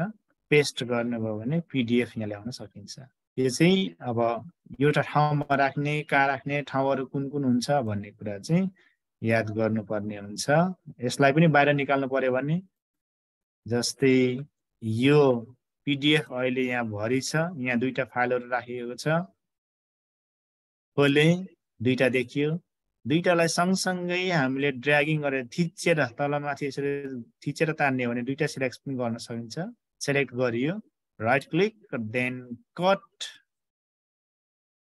भनेको सबै सार्न खोजेको र मैले यसैमा बाहिर गएर राइट क्लिक देन अब पेस्ट कन्ट्रोल V पनि भन्छौं देन पेस्ट गरियो भने चाहिँ यो PDF को अघिको सुरुको अवस्थामा आयो र यो PDF यहाँ भित्र चाहिँ केही पनि छैन यो खाली भयो यसरी फाइल फोल्डरहरु मुभमेन्ट गराउने र सार्ने कामहरु पनि गराउन सक्छौं फोल्डर बनाउने कुराहरु पनि मैले शेयरिङ गरे तपाईहरुलाई रिनेम गर्ने कुरा पनि भर्खरै देखाए मैले तपाईहरुलाई अब सेलेक्ट गर्ने कुरा पनि भइसकेको छ मुभमेन्ट वर्ड खोल्ने तीनवटा तरिका चाहिँ अब तपाईहरुलाई थाहा भएकै कुरा हो कुनै एउटा तरिकाबाट ओपन गर्न सक्नुहुन्छ र वर्ड खोल्ने र केही कुरा गर्नेमा जाउँ त्यो भन्दा अगाडि छोटो तपाईहरुले पनि यो कुराहरु कसैले यदि आउँदैन भने चाहिँ तपाईहरुले स्क्रिन शेयरिङ गर्नुहोस् आउँछ भने हामी अगाडि बढ्छौं राजकुमार सर एकैछिन मैले फ्लोर साथ हुन्छ सर फेरि पनि समस्या र जिज्ञासा छन् भने सर मेम्बरहरु अघि बढ्दिनु होला सर यहाँ म एकपल्ट स्क्रिन सेयर गर्छु न सर।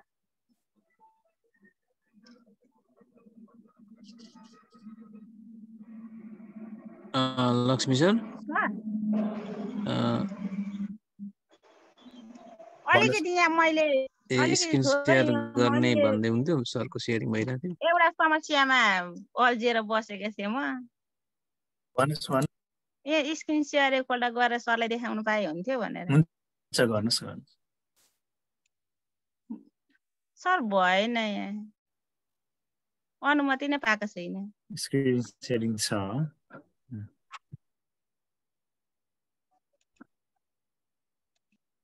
र सेयरिङ गर्नुहोस् त, अनुमति दिएको छ। हजुर हुन्छ सर।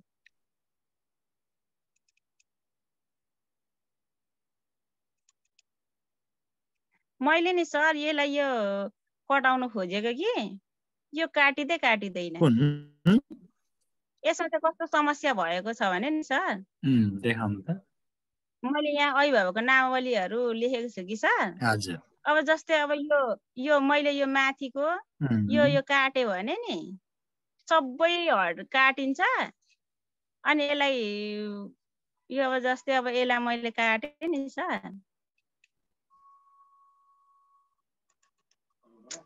के भयो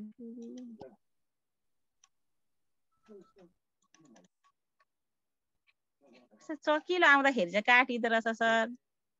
राख्नु भएको छ, के भयो यस्तो भयो? हेडिङमा राख्नु भएको छ, त्यही भएर सबैमा आउँछ। हजुर त्यो हेडर फुटर भएर बस्छ कि सर। अनि यो माथिको यो यसलाई काट्यो भने यो सबै काट्छ। यहाँ यो जति पनि छ नि यो पानै पछि आउँछ। हेडरमा राखेको हुनाले सबैमा आइरहेको छ। यसरी हजुर। अनि यो चाहिँ यो समस्यामा म त साह्रै अल्झिएर अनि आएन सर मलाई यो। तपाईको इच्छा चाहिँ के हो भन्नुस् त? अनि मेरो इच्छा चाहिँ सर यो अब जस्तै यो लेखिसकेँ नि मैले हैन सर। अब यो पेज सकियो। अनि यही अब जस्तै यो 20 बाट 21 आउनलाई यो नआओस् भनेको के यो लोगोहरु छ नि सर। लागि हेडरमा युज गर्नुभयो भने त त्यही आउँछ। हेडरमा युज गर्नु हुँदैन, त्यसलाई कपी पेस्टको रूपमा युज गर्नु पर्यो। अनि यस्तै आउँछ सर। अब यो मैले अब यहाँबाट मैले भन्नु जानेन कि के आउँछ। हैन, मैले तपाईको कुरा बुझिसकेँ कि तपाईको कुरा बुझिसकेँ। पहिले सबै हटाउनुस् त, ल सबै हटाउनुस् त।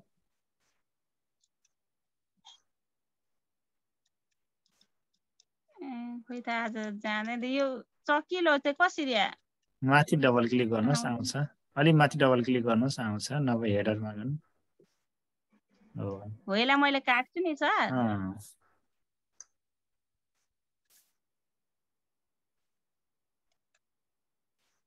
कट गरे हैन। तल बाहिर पेस्ट गर्नुस् तल।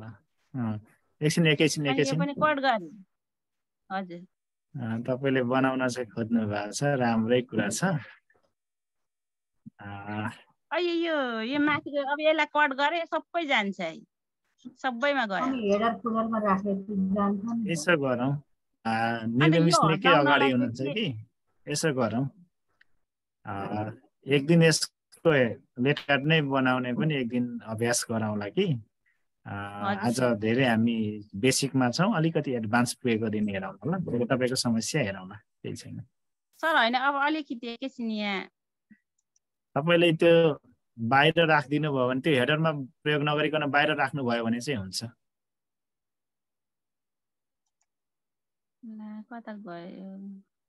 पेस्ट गर्नु भयो सर। अब भने यसलाई म यसो गर्छु सर। यहाँ अब एउटा चाहिँ सिकाइदिनु कि सर, अनि भइहाल्यो। अब यहाँ यसलाई नि यसलाई मैले सबै कट हटाउनु पर्यो भने नि के गर्नु पर्यो भन्नु त सर? यो अभिभावकको नामै हटाइदिने। हजुर। यसको चाहिँ मैले यहाँ यसमा सारे के सर? त्यो चाहिँ सार्नु भयो, दुःख त गर्नु भएछ। अब समस्या पर्यो सर। अनि ठिकै छ, त्यसलाई हटाउनु पर्यो भने त सिधै डिलिट गर्दा भइहाल्छ। भएन सर, मैले गरेको कि। जस्तै त्यसलाई क्लोज गर्नुहोस्,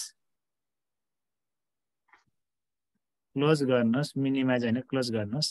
त्यो अभिभावकको नामावली तपाईँले डिलिट गर्नुपर्ने हुन्छ, हटाउने हो भने चाहिँ। हजुर। राइट क्लिक गरेर डिलिट गर्नुहोस् त। डिलिट यसो के भयो त? हुँदैन त सर? किन ट्राई अगेन भनेको थाहा पाउनुभयो? थाहै त्यो भएन। अघि नै तपाईँले अभिभावकको नामावली भन्ने फाइल खोलिराख्नु भएको छ, त्यसकारण डिलिट हुँदैन। अब यतिखेर चाहिँ तपाईँलाई टास्क बार कहाँ हो? टास्क बारमा हेर्नु त अभिभावकको नामावली, त्यसलाई क्यान्सल गर्नुहोस्। माथि पहिले क्यान्सल गर्नुहोस्,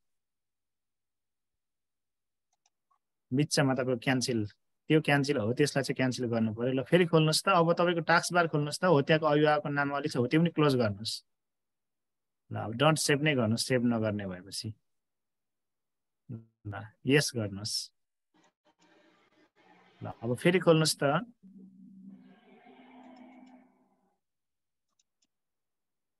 हुन्छ, त्यसमा क्लिक गर्नुहोस् र किबोर्डबाट सिधै डिलिट गर्दा पनि हुन्छ, त्यहीँबाट डिलिट गर्दा पनि हुन्छ।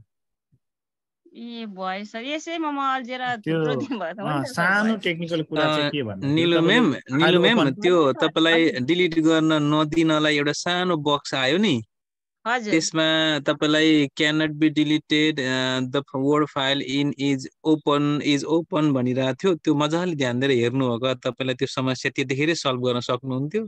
हजुर हजुर, म त उताबाट हेर्दिनँ किन हुँदैन भन्दै। हाम्रो कम्प्युटरमा प्रायः जे हुँदैन त्यो समस्या उसले भनिदिरहेको हुन्छ, त्यो चाहिँ पढ्नुपर्छ। त्यसो भयो भने ठ्याक्कै समाधान भेटिहालिन्छ। राखेको हुनाले चाहिँ त्यो क्लोज के अरे डिलिट हुन मानेन, सकेन।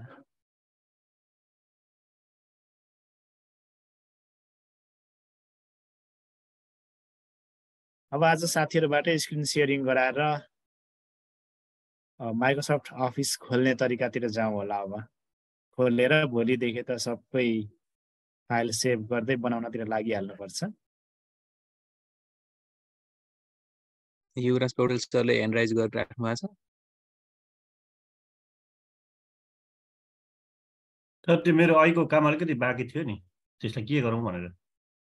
कम्प्लिट गरिदिइहालौँ, त्यसपछि अगाडि बढाउँदा तपाईँको कम्प्लिट गरेर त्यहीँबाट ओपन गरेर आज थालौँ ल। ओके,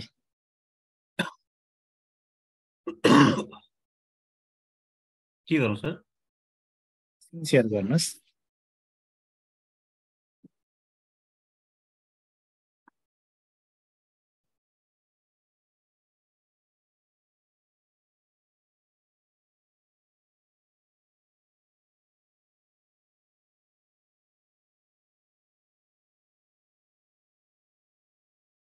क्लोज गरिदिनुहोस्।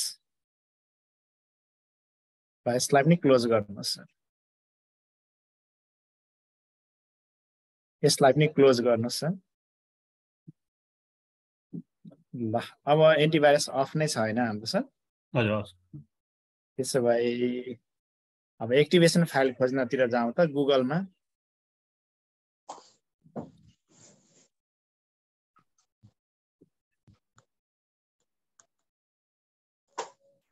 ल त्यही बिटली गर्दा पनि हुन्छ। हजुर, त्यही फर्स्ट कन्ट्रोल ए हुन्छ। हजुर, कन्ट्रोल ए गरेर हजुर कपी गरिदिनुहोस्। कपी गरेर यसलाई मिनिमाइज गरिदिनुहोस् अथवा क्लोजै गर्नुहोस्, केही फरक पर्दैन। क्लोजै गरी ल न्यू टेक्स्टमा जानुहोस्। यसमा हुन्छ तपाईँको पहिलेकै छ जस्तो लागेको छ। ठिकै छ, बाहिर अर्को बनाउनुहोस् न, अर्को बनाइदिउँ। राइट क्लिक गर्नु न फाइल ठाउँमा। हजुर, राइट क्लिक गर्नुहोस्। टेक्स्ट डकुमेन्ट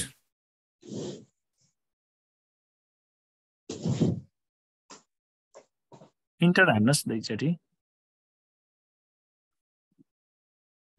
ल पेस्ट गर्नुहोस्। अब यो फाइललाई सेभ एज गर्नुहोस्। यो सिस्टमेटिक फाइल भएको हुनाले चाहिँ यो अलिकति हिजो पनि नबुझ्ने कारण चाहिँ यसपछि यो गर्न चाहिँ एकैचोटि देख्नलाई गाह्रै हुन्छ नि त। फाइलबाट सेभ एज गर्नुहोस्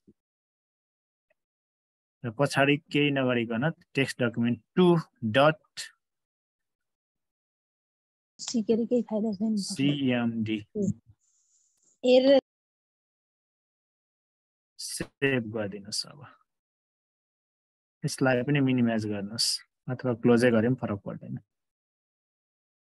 ल 2 मा जाउँ त सर न्यू टेक्स्ट डकुमेन्ट 2 तलको सर तल त्यो होइन सर त्यो होइन यता चक्का जस्तो छ दुईटा चक्का छ तपाईकोमा सेटिङ फाइलहरु CMD मा राइट क्लिक हुन्छ डबल गर्नु भएछ ओके डबल क्लिक गरेर राइट क्लिक गरेर रन एज एडमिनिस्ट्रेसन गर्नुपर्छ ठिकै छ यसलाई क्लोज गरौँ त सर गर्नु केही फरक पर्दैन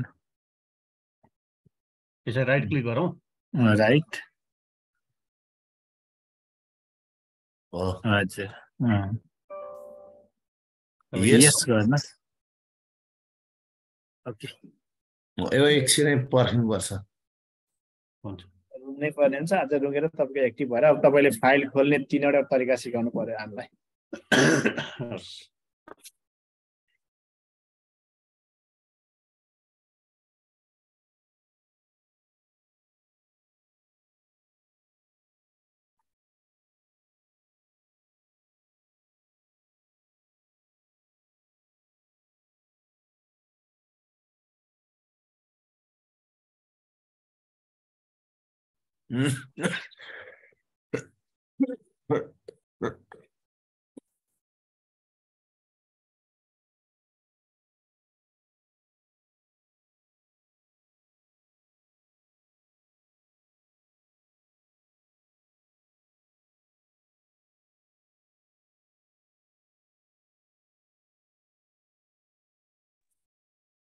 निकै टाइम पो लियो त उहाँको त त्यही त लामो टाइम लाग्यो ल अब चाहिँ अलि तल सर्दैछ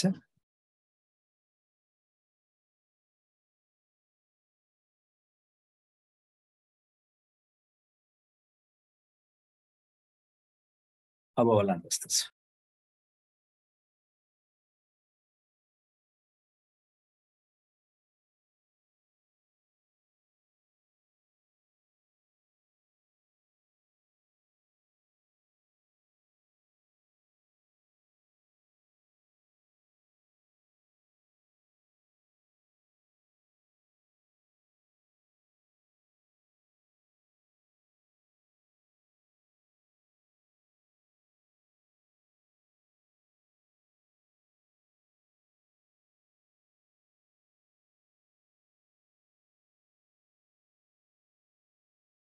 यो सपोर्ट नट सपोर्टेड नै आयो सर आज पनि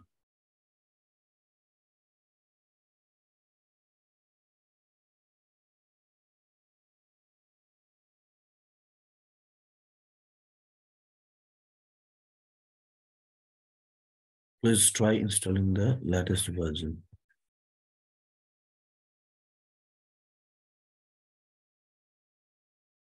Please try installing the latest version here भनेको छ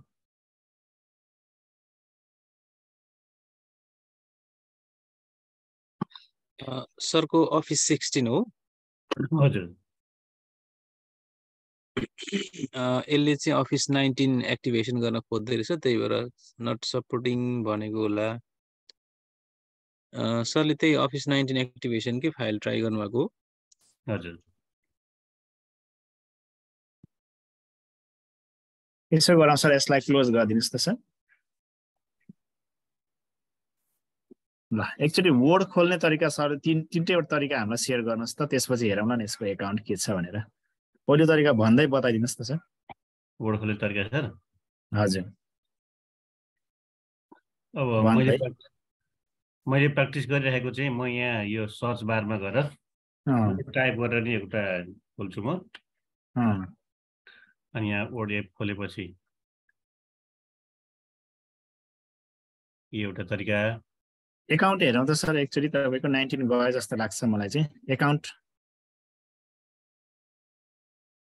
यहाँ 16 नै छ यसलाई तपाईले उडाउनु पर्ने हुन्छ हैन हजुर भोलि एक समयमा तपाईको यो उडाएर गरौँला है मसँग पर्सनल कन्ट्याक्ट गरौँ सर है हुन्छ सर आजको प्रोग्राममा अरु जाउँला ल ठिकै छ एउटा तरिका सिकाउनु भयो ओपन गर्ने अर्को तरिका सिकाउनु त सर तीनवटा तरिका छन् है हजुर एउटा तरिका सिधै प्रोग्राममा सर्च बक्समा गएर ओके हजुर अर्को तरिका के होला सर अर्को यहाँ स्टार्टबाट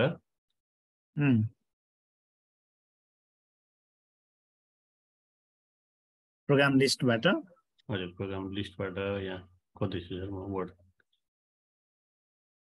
त्यसो भए त 4 तरिका पुग्ने भयो त सर अझै 5 तरिका पनि हुन्छ सर टास्क बारमा राखेर पनि गर्न पाइन्छ नि त यो अर्को तरिका भयो होला सर हुन्छ अझै अर्को तरिका के छ सर टास्क बारमा राखेर पिन गरेर विन्डो र आर थिचेर अब यसमा ओ यो बक्स आउँछ है रन बक्स भन्छौँ हामी अब यसमा वर्ड टाइप गर्दा यो रन आउँछ अब यहाँ के टाइप गर्नु पर्यो सर वर्ड हैन विन वर्ड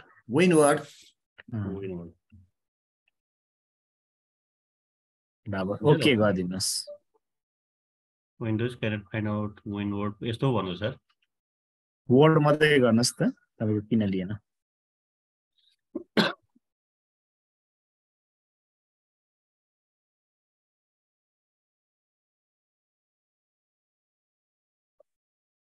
त्यसै भन्नु सर फेरि हैन वर्डलाई एउटा ठाउँमा तपाईले 0 लेख्नु भएको छ होला W 0 लेख्नु भएको छ के हो हजुर एकचोटी फेरि ट्राई गर्नु त 0 लेखे जस्तो लाग्यो किवर्डै हो त एकचोटी हेर्नु न वर्डै लेखेको छ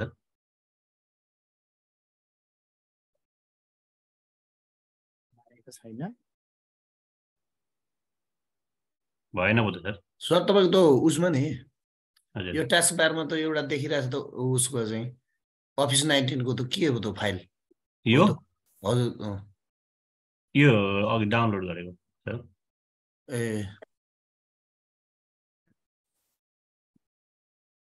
ए अझै इन्स्टल भइसकेको छैन या त माथि क्लिक गर्नु त माथि देखिएको त सुन हो त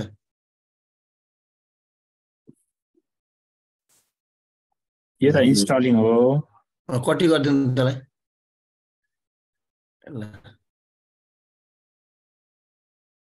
क्विक वर्ड ओके गर्नुस् त सर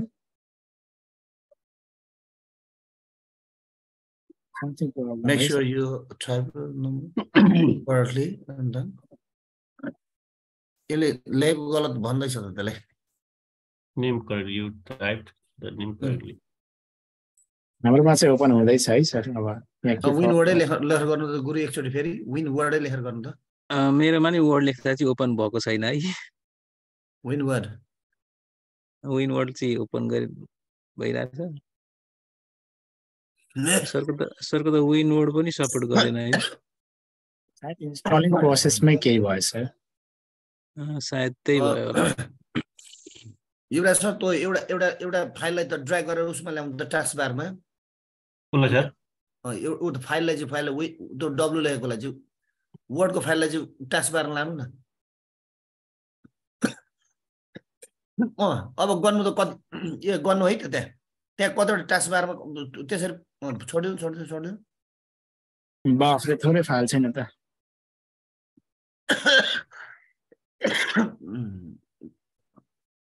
युरा सर गर्नु त तपाईँ कतिवटा भयो त्यहाँ चाहिँ यहाँ सर यो त्यो होइन यो टास्क बारमा चाहिँ तल भुइँमा यता देब्रेबाट गर्नु त देब्रेबाट यहाँ देखियो सर 1 2 2 3 यहाँबाट त देखिएको छैन है सर 5 6 7 8 र सर यहाँ 8 अनि तपाईँ अब किबोर्डबाट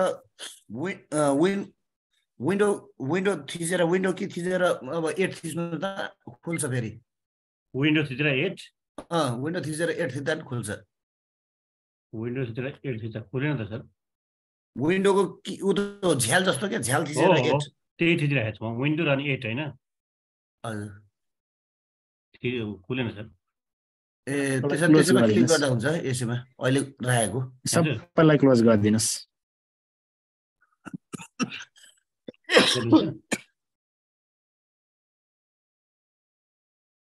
अहिले त 19 भनेर ओपन भयो त फेरि सर यसमा वर्डमा त्यहाँ भएको सबै क्लोज गरिदिनुस् सर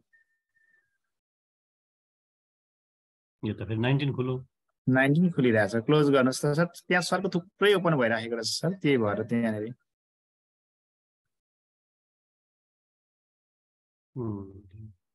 त्यसलाई पनि क्लोज गर्नुस् यसलाई पनि क्लोज गर्नुस् अहिले कुन छ सर तल हेर्नुहोस् टास्क बारमा म चाहिँ यहाँबाट देखिँदैन सर।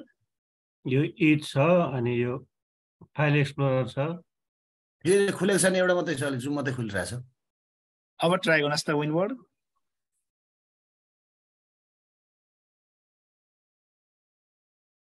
विन्डोज 4 हजुर विनवर्ड।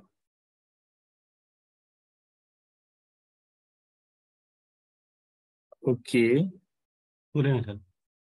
अब तल खोलिरहेको होला, ओके गर्नुहोस् त। ल छोडिदिनुहोस्, अहिले यसलाई छोडिदिनुहोस्, तपाईँकोमा काम गरिरहेको छैन। ओके क्लोज गरिदिनुहोस्। तपाईँको अर्को वेबाट जाउँ ल। राइट क्लिक गर्नुहोस् त डेस्कटपमा, खाली ठाउँमा राइट क्लिक, न्यू,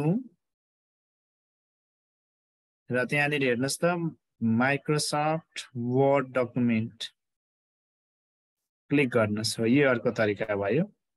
फेरि डबल क्लिक गर्नुहोस्। ल यसरी खोल्नु। तपाईँको त्यहाँ 19 खोलिरहेको छ। तपाईँ फाइलमा गएर एकचोटि हेर्नु त, सेटिङ हेर्नु त सर। तपाईँको सेट एकाउन्ट हेरौँ त, एकाउन्ट हेरौँ त अहिले।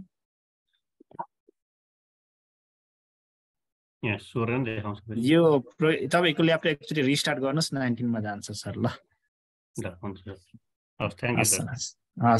स्टप सेयरिङ गरौँ। हुन्छ स्टप गर्नुहोस्।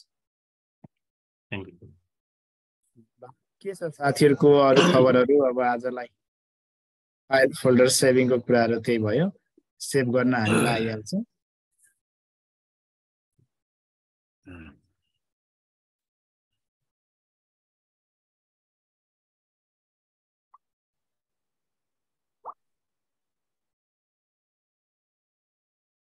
च्याटमा केही छ साथीहरू? तुलसी सर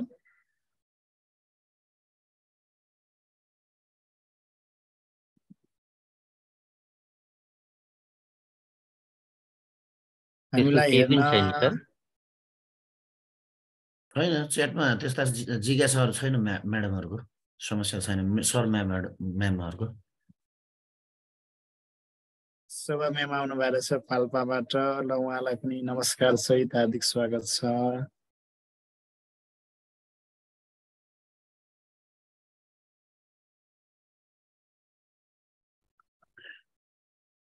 ओके अब आजको विषयवस्तु लगभग राजकुमार सर। हजुर सर। सहभागीबाट जिज्ञासा नआएपछि आजको विषयवस्तु टुङ्गिएको छ सर। ल के छ, हाजिर साजिर गरौँ। हुन्छ सर। आज पनि दोहोऱ्याउनु पर्यो। नगरपालिकाबाट सूचीकृत 128 जना सरमेमहरूले हाजिर गरिदिनु होला। अन्य सरमेमहरूले हाजिर गर्नु परेन। गरिहाल्नु भयो भने पछि हामीले म्यानुअल्ली डिलिट गर्नुपर्ने हुँदा अलिकति हामीलाई बरु एक्स्ट्रा समय धेर लाग्ने हुनाले मैले चाहिँ भरसक नगरिदिनु भए हुन्थ्यो भनेर मनसाय राख्ने गरेको छु। ठिकै छ। हाजिर गर्दा हिजोसम्म हाजिर गर्ने सरमेमहरूकोमा एडिट यो रेस्पोन्स भनेर आउन सक्छ, अथवा तपाईँले पहिल्यै प्रतिक्रिया दिइसक्नुभयो भनेर आउन सक्छ। हाजिरी गर्नको लागि त्यही एडिट यो रेस्पोन्समा क्लिक गरेर आफ्नो हिजोको विवरण तल सर हेरेर एकैचोटि तल सबमिटमा थिच्नुभयो भने यहाँको हाजिर सफलतापूर्वक सम्पन्न भयो भनेर आउँछ। यसको मतलब यहाँको त्यो दिनको हाजिरी पनि भयो भन्ने अर्थ लाग्छ। मैले च्याट बक्समा आजको हाजिरी छोडे है त।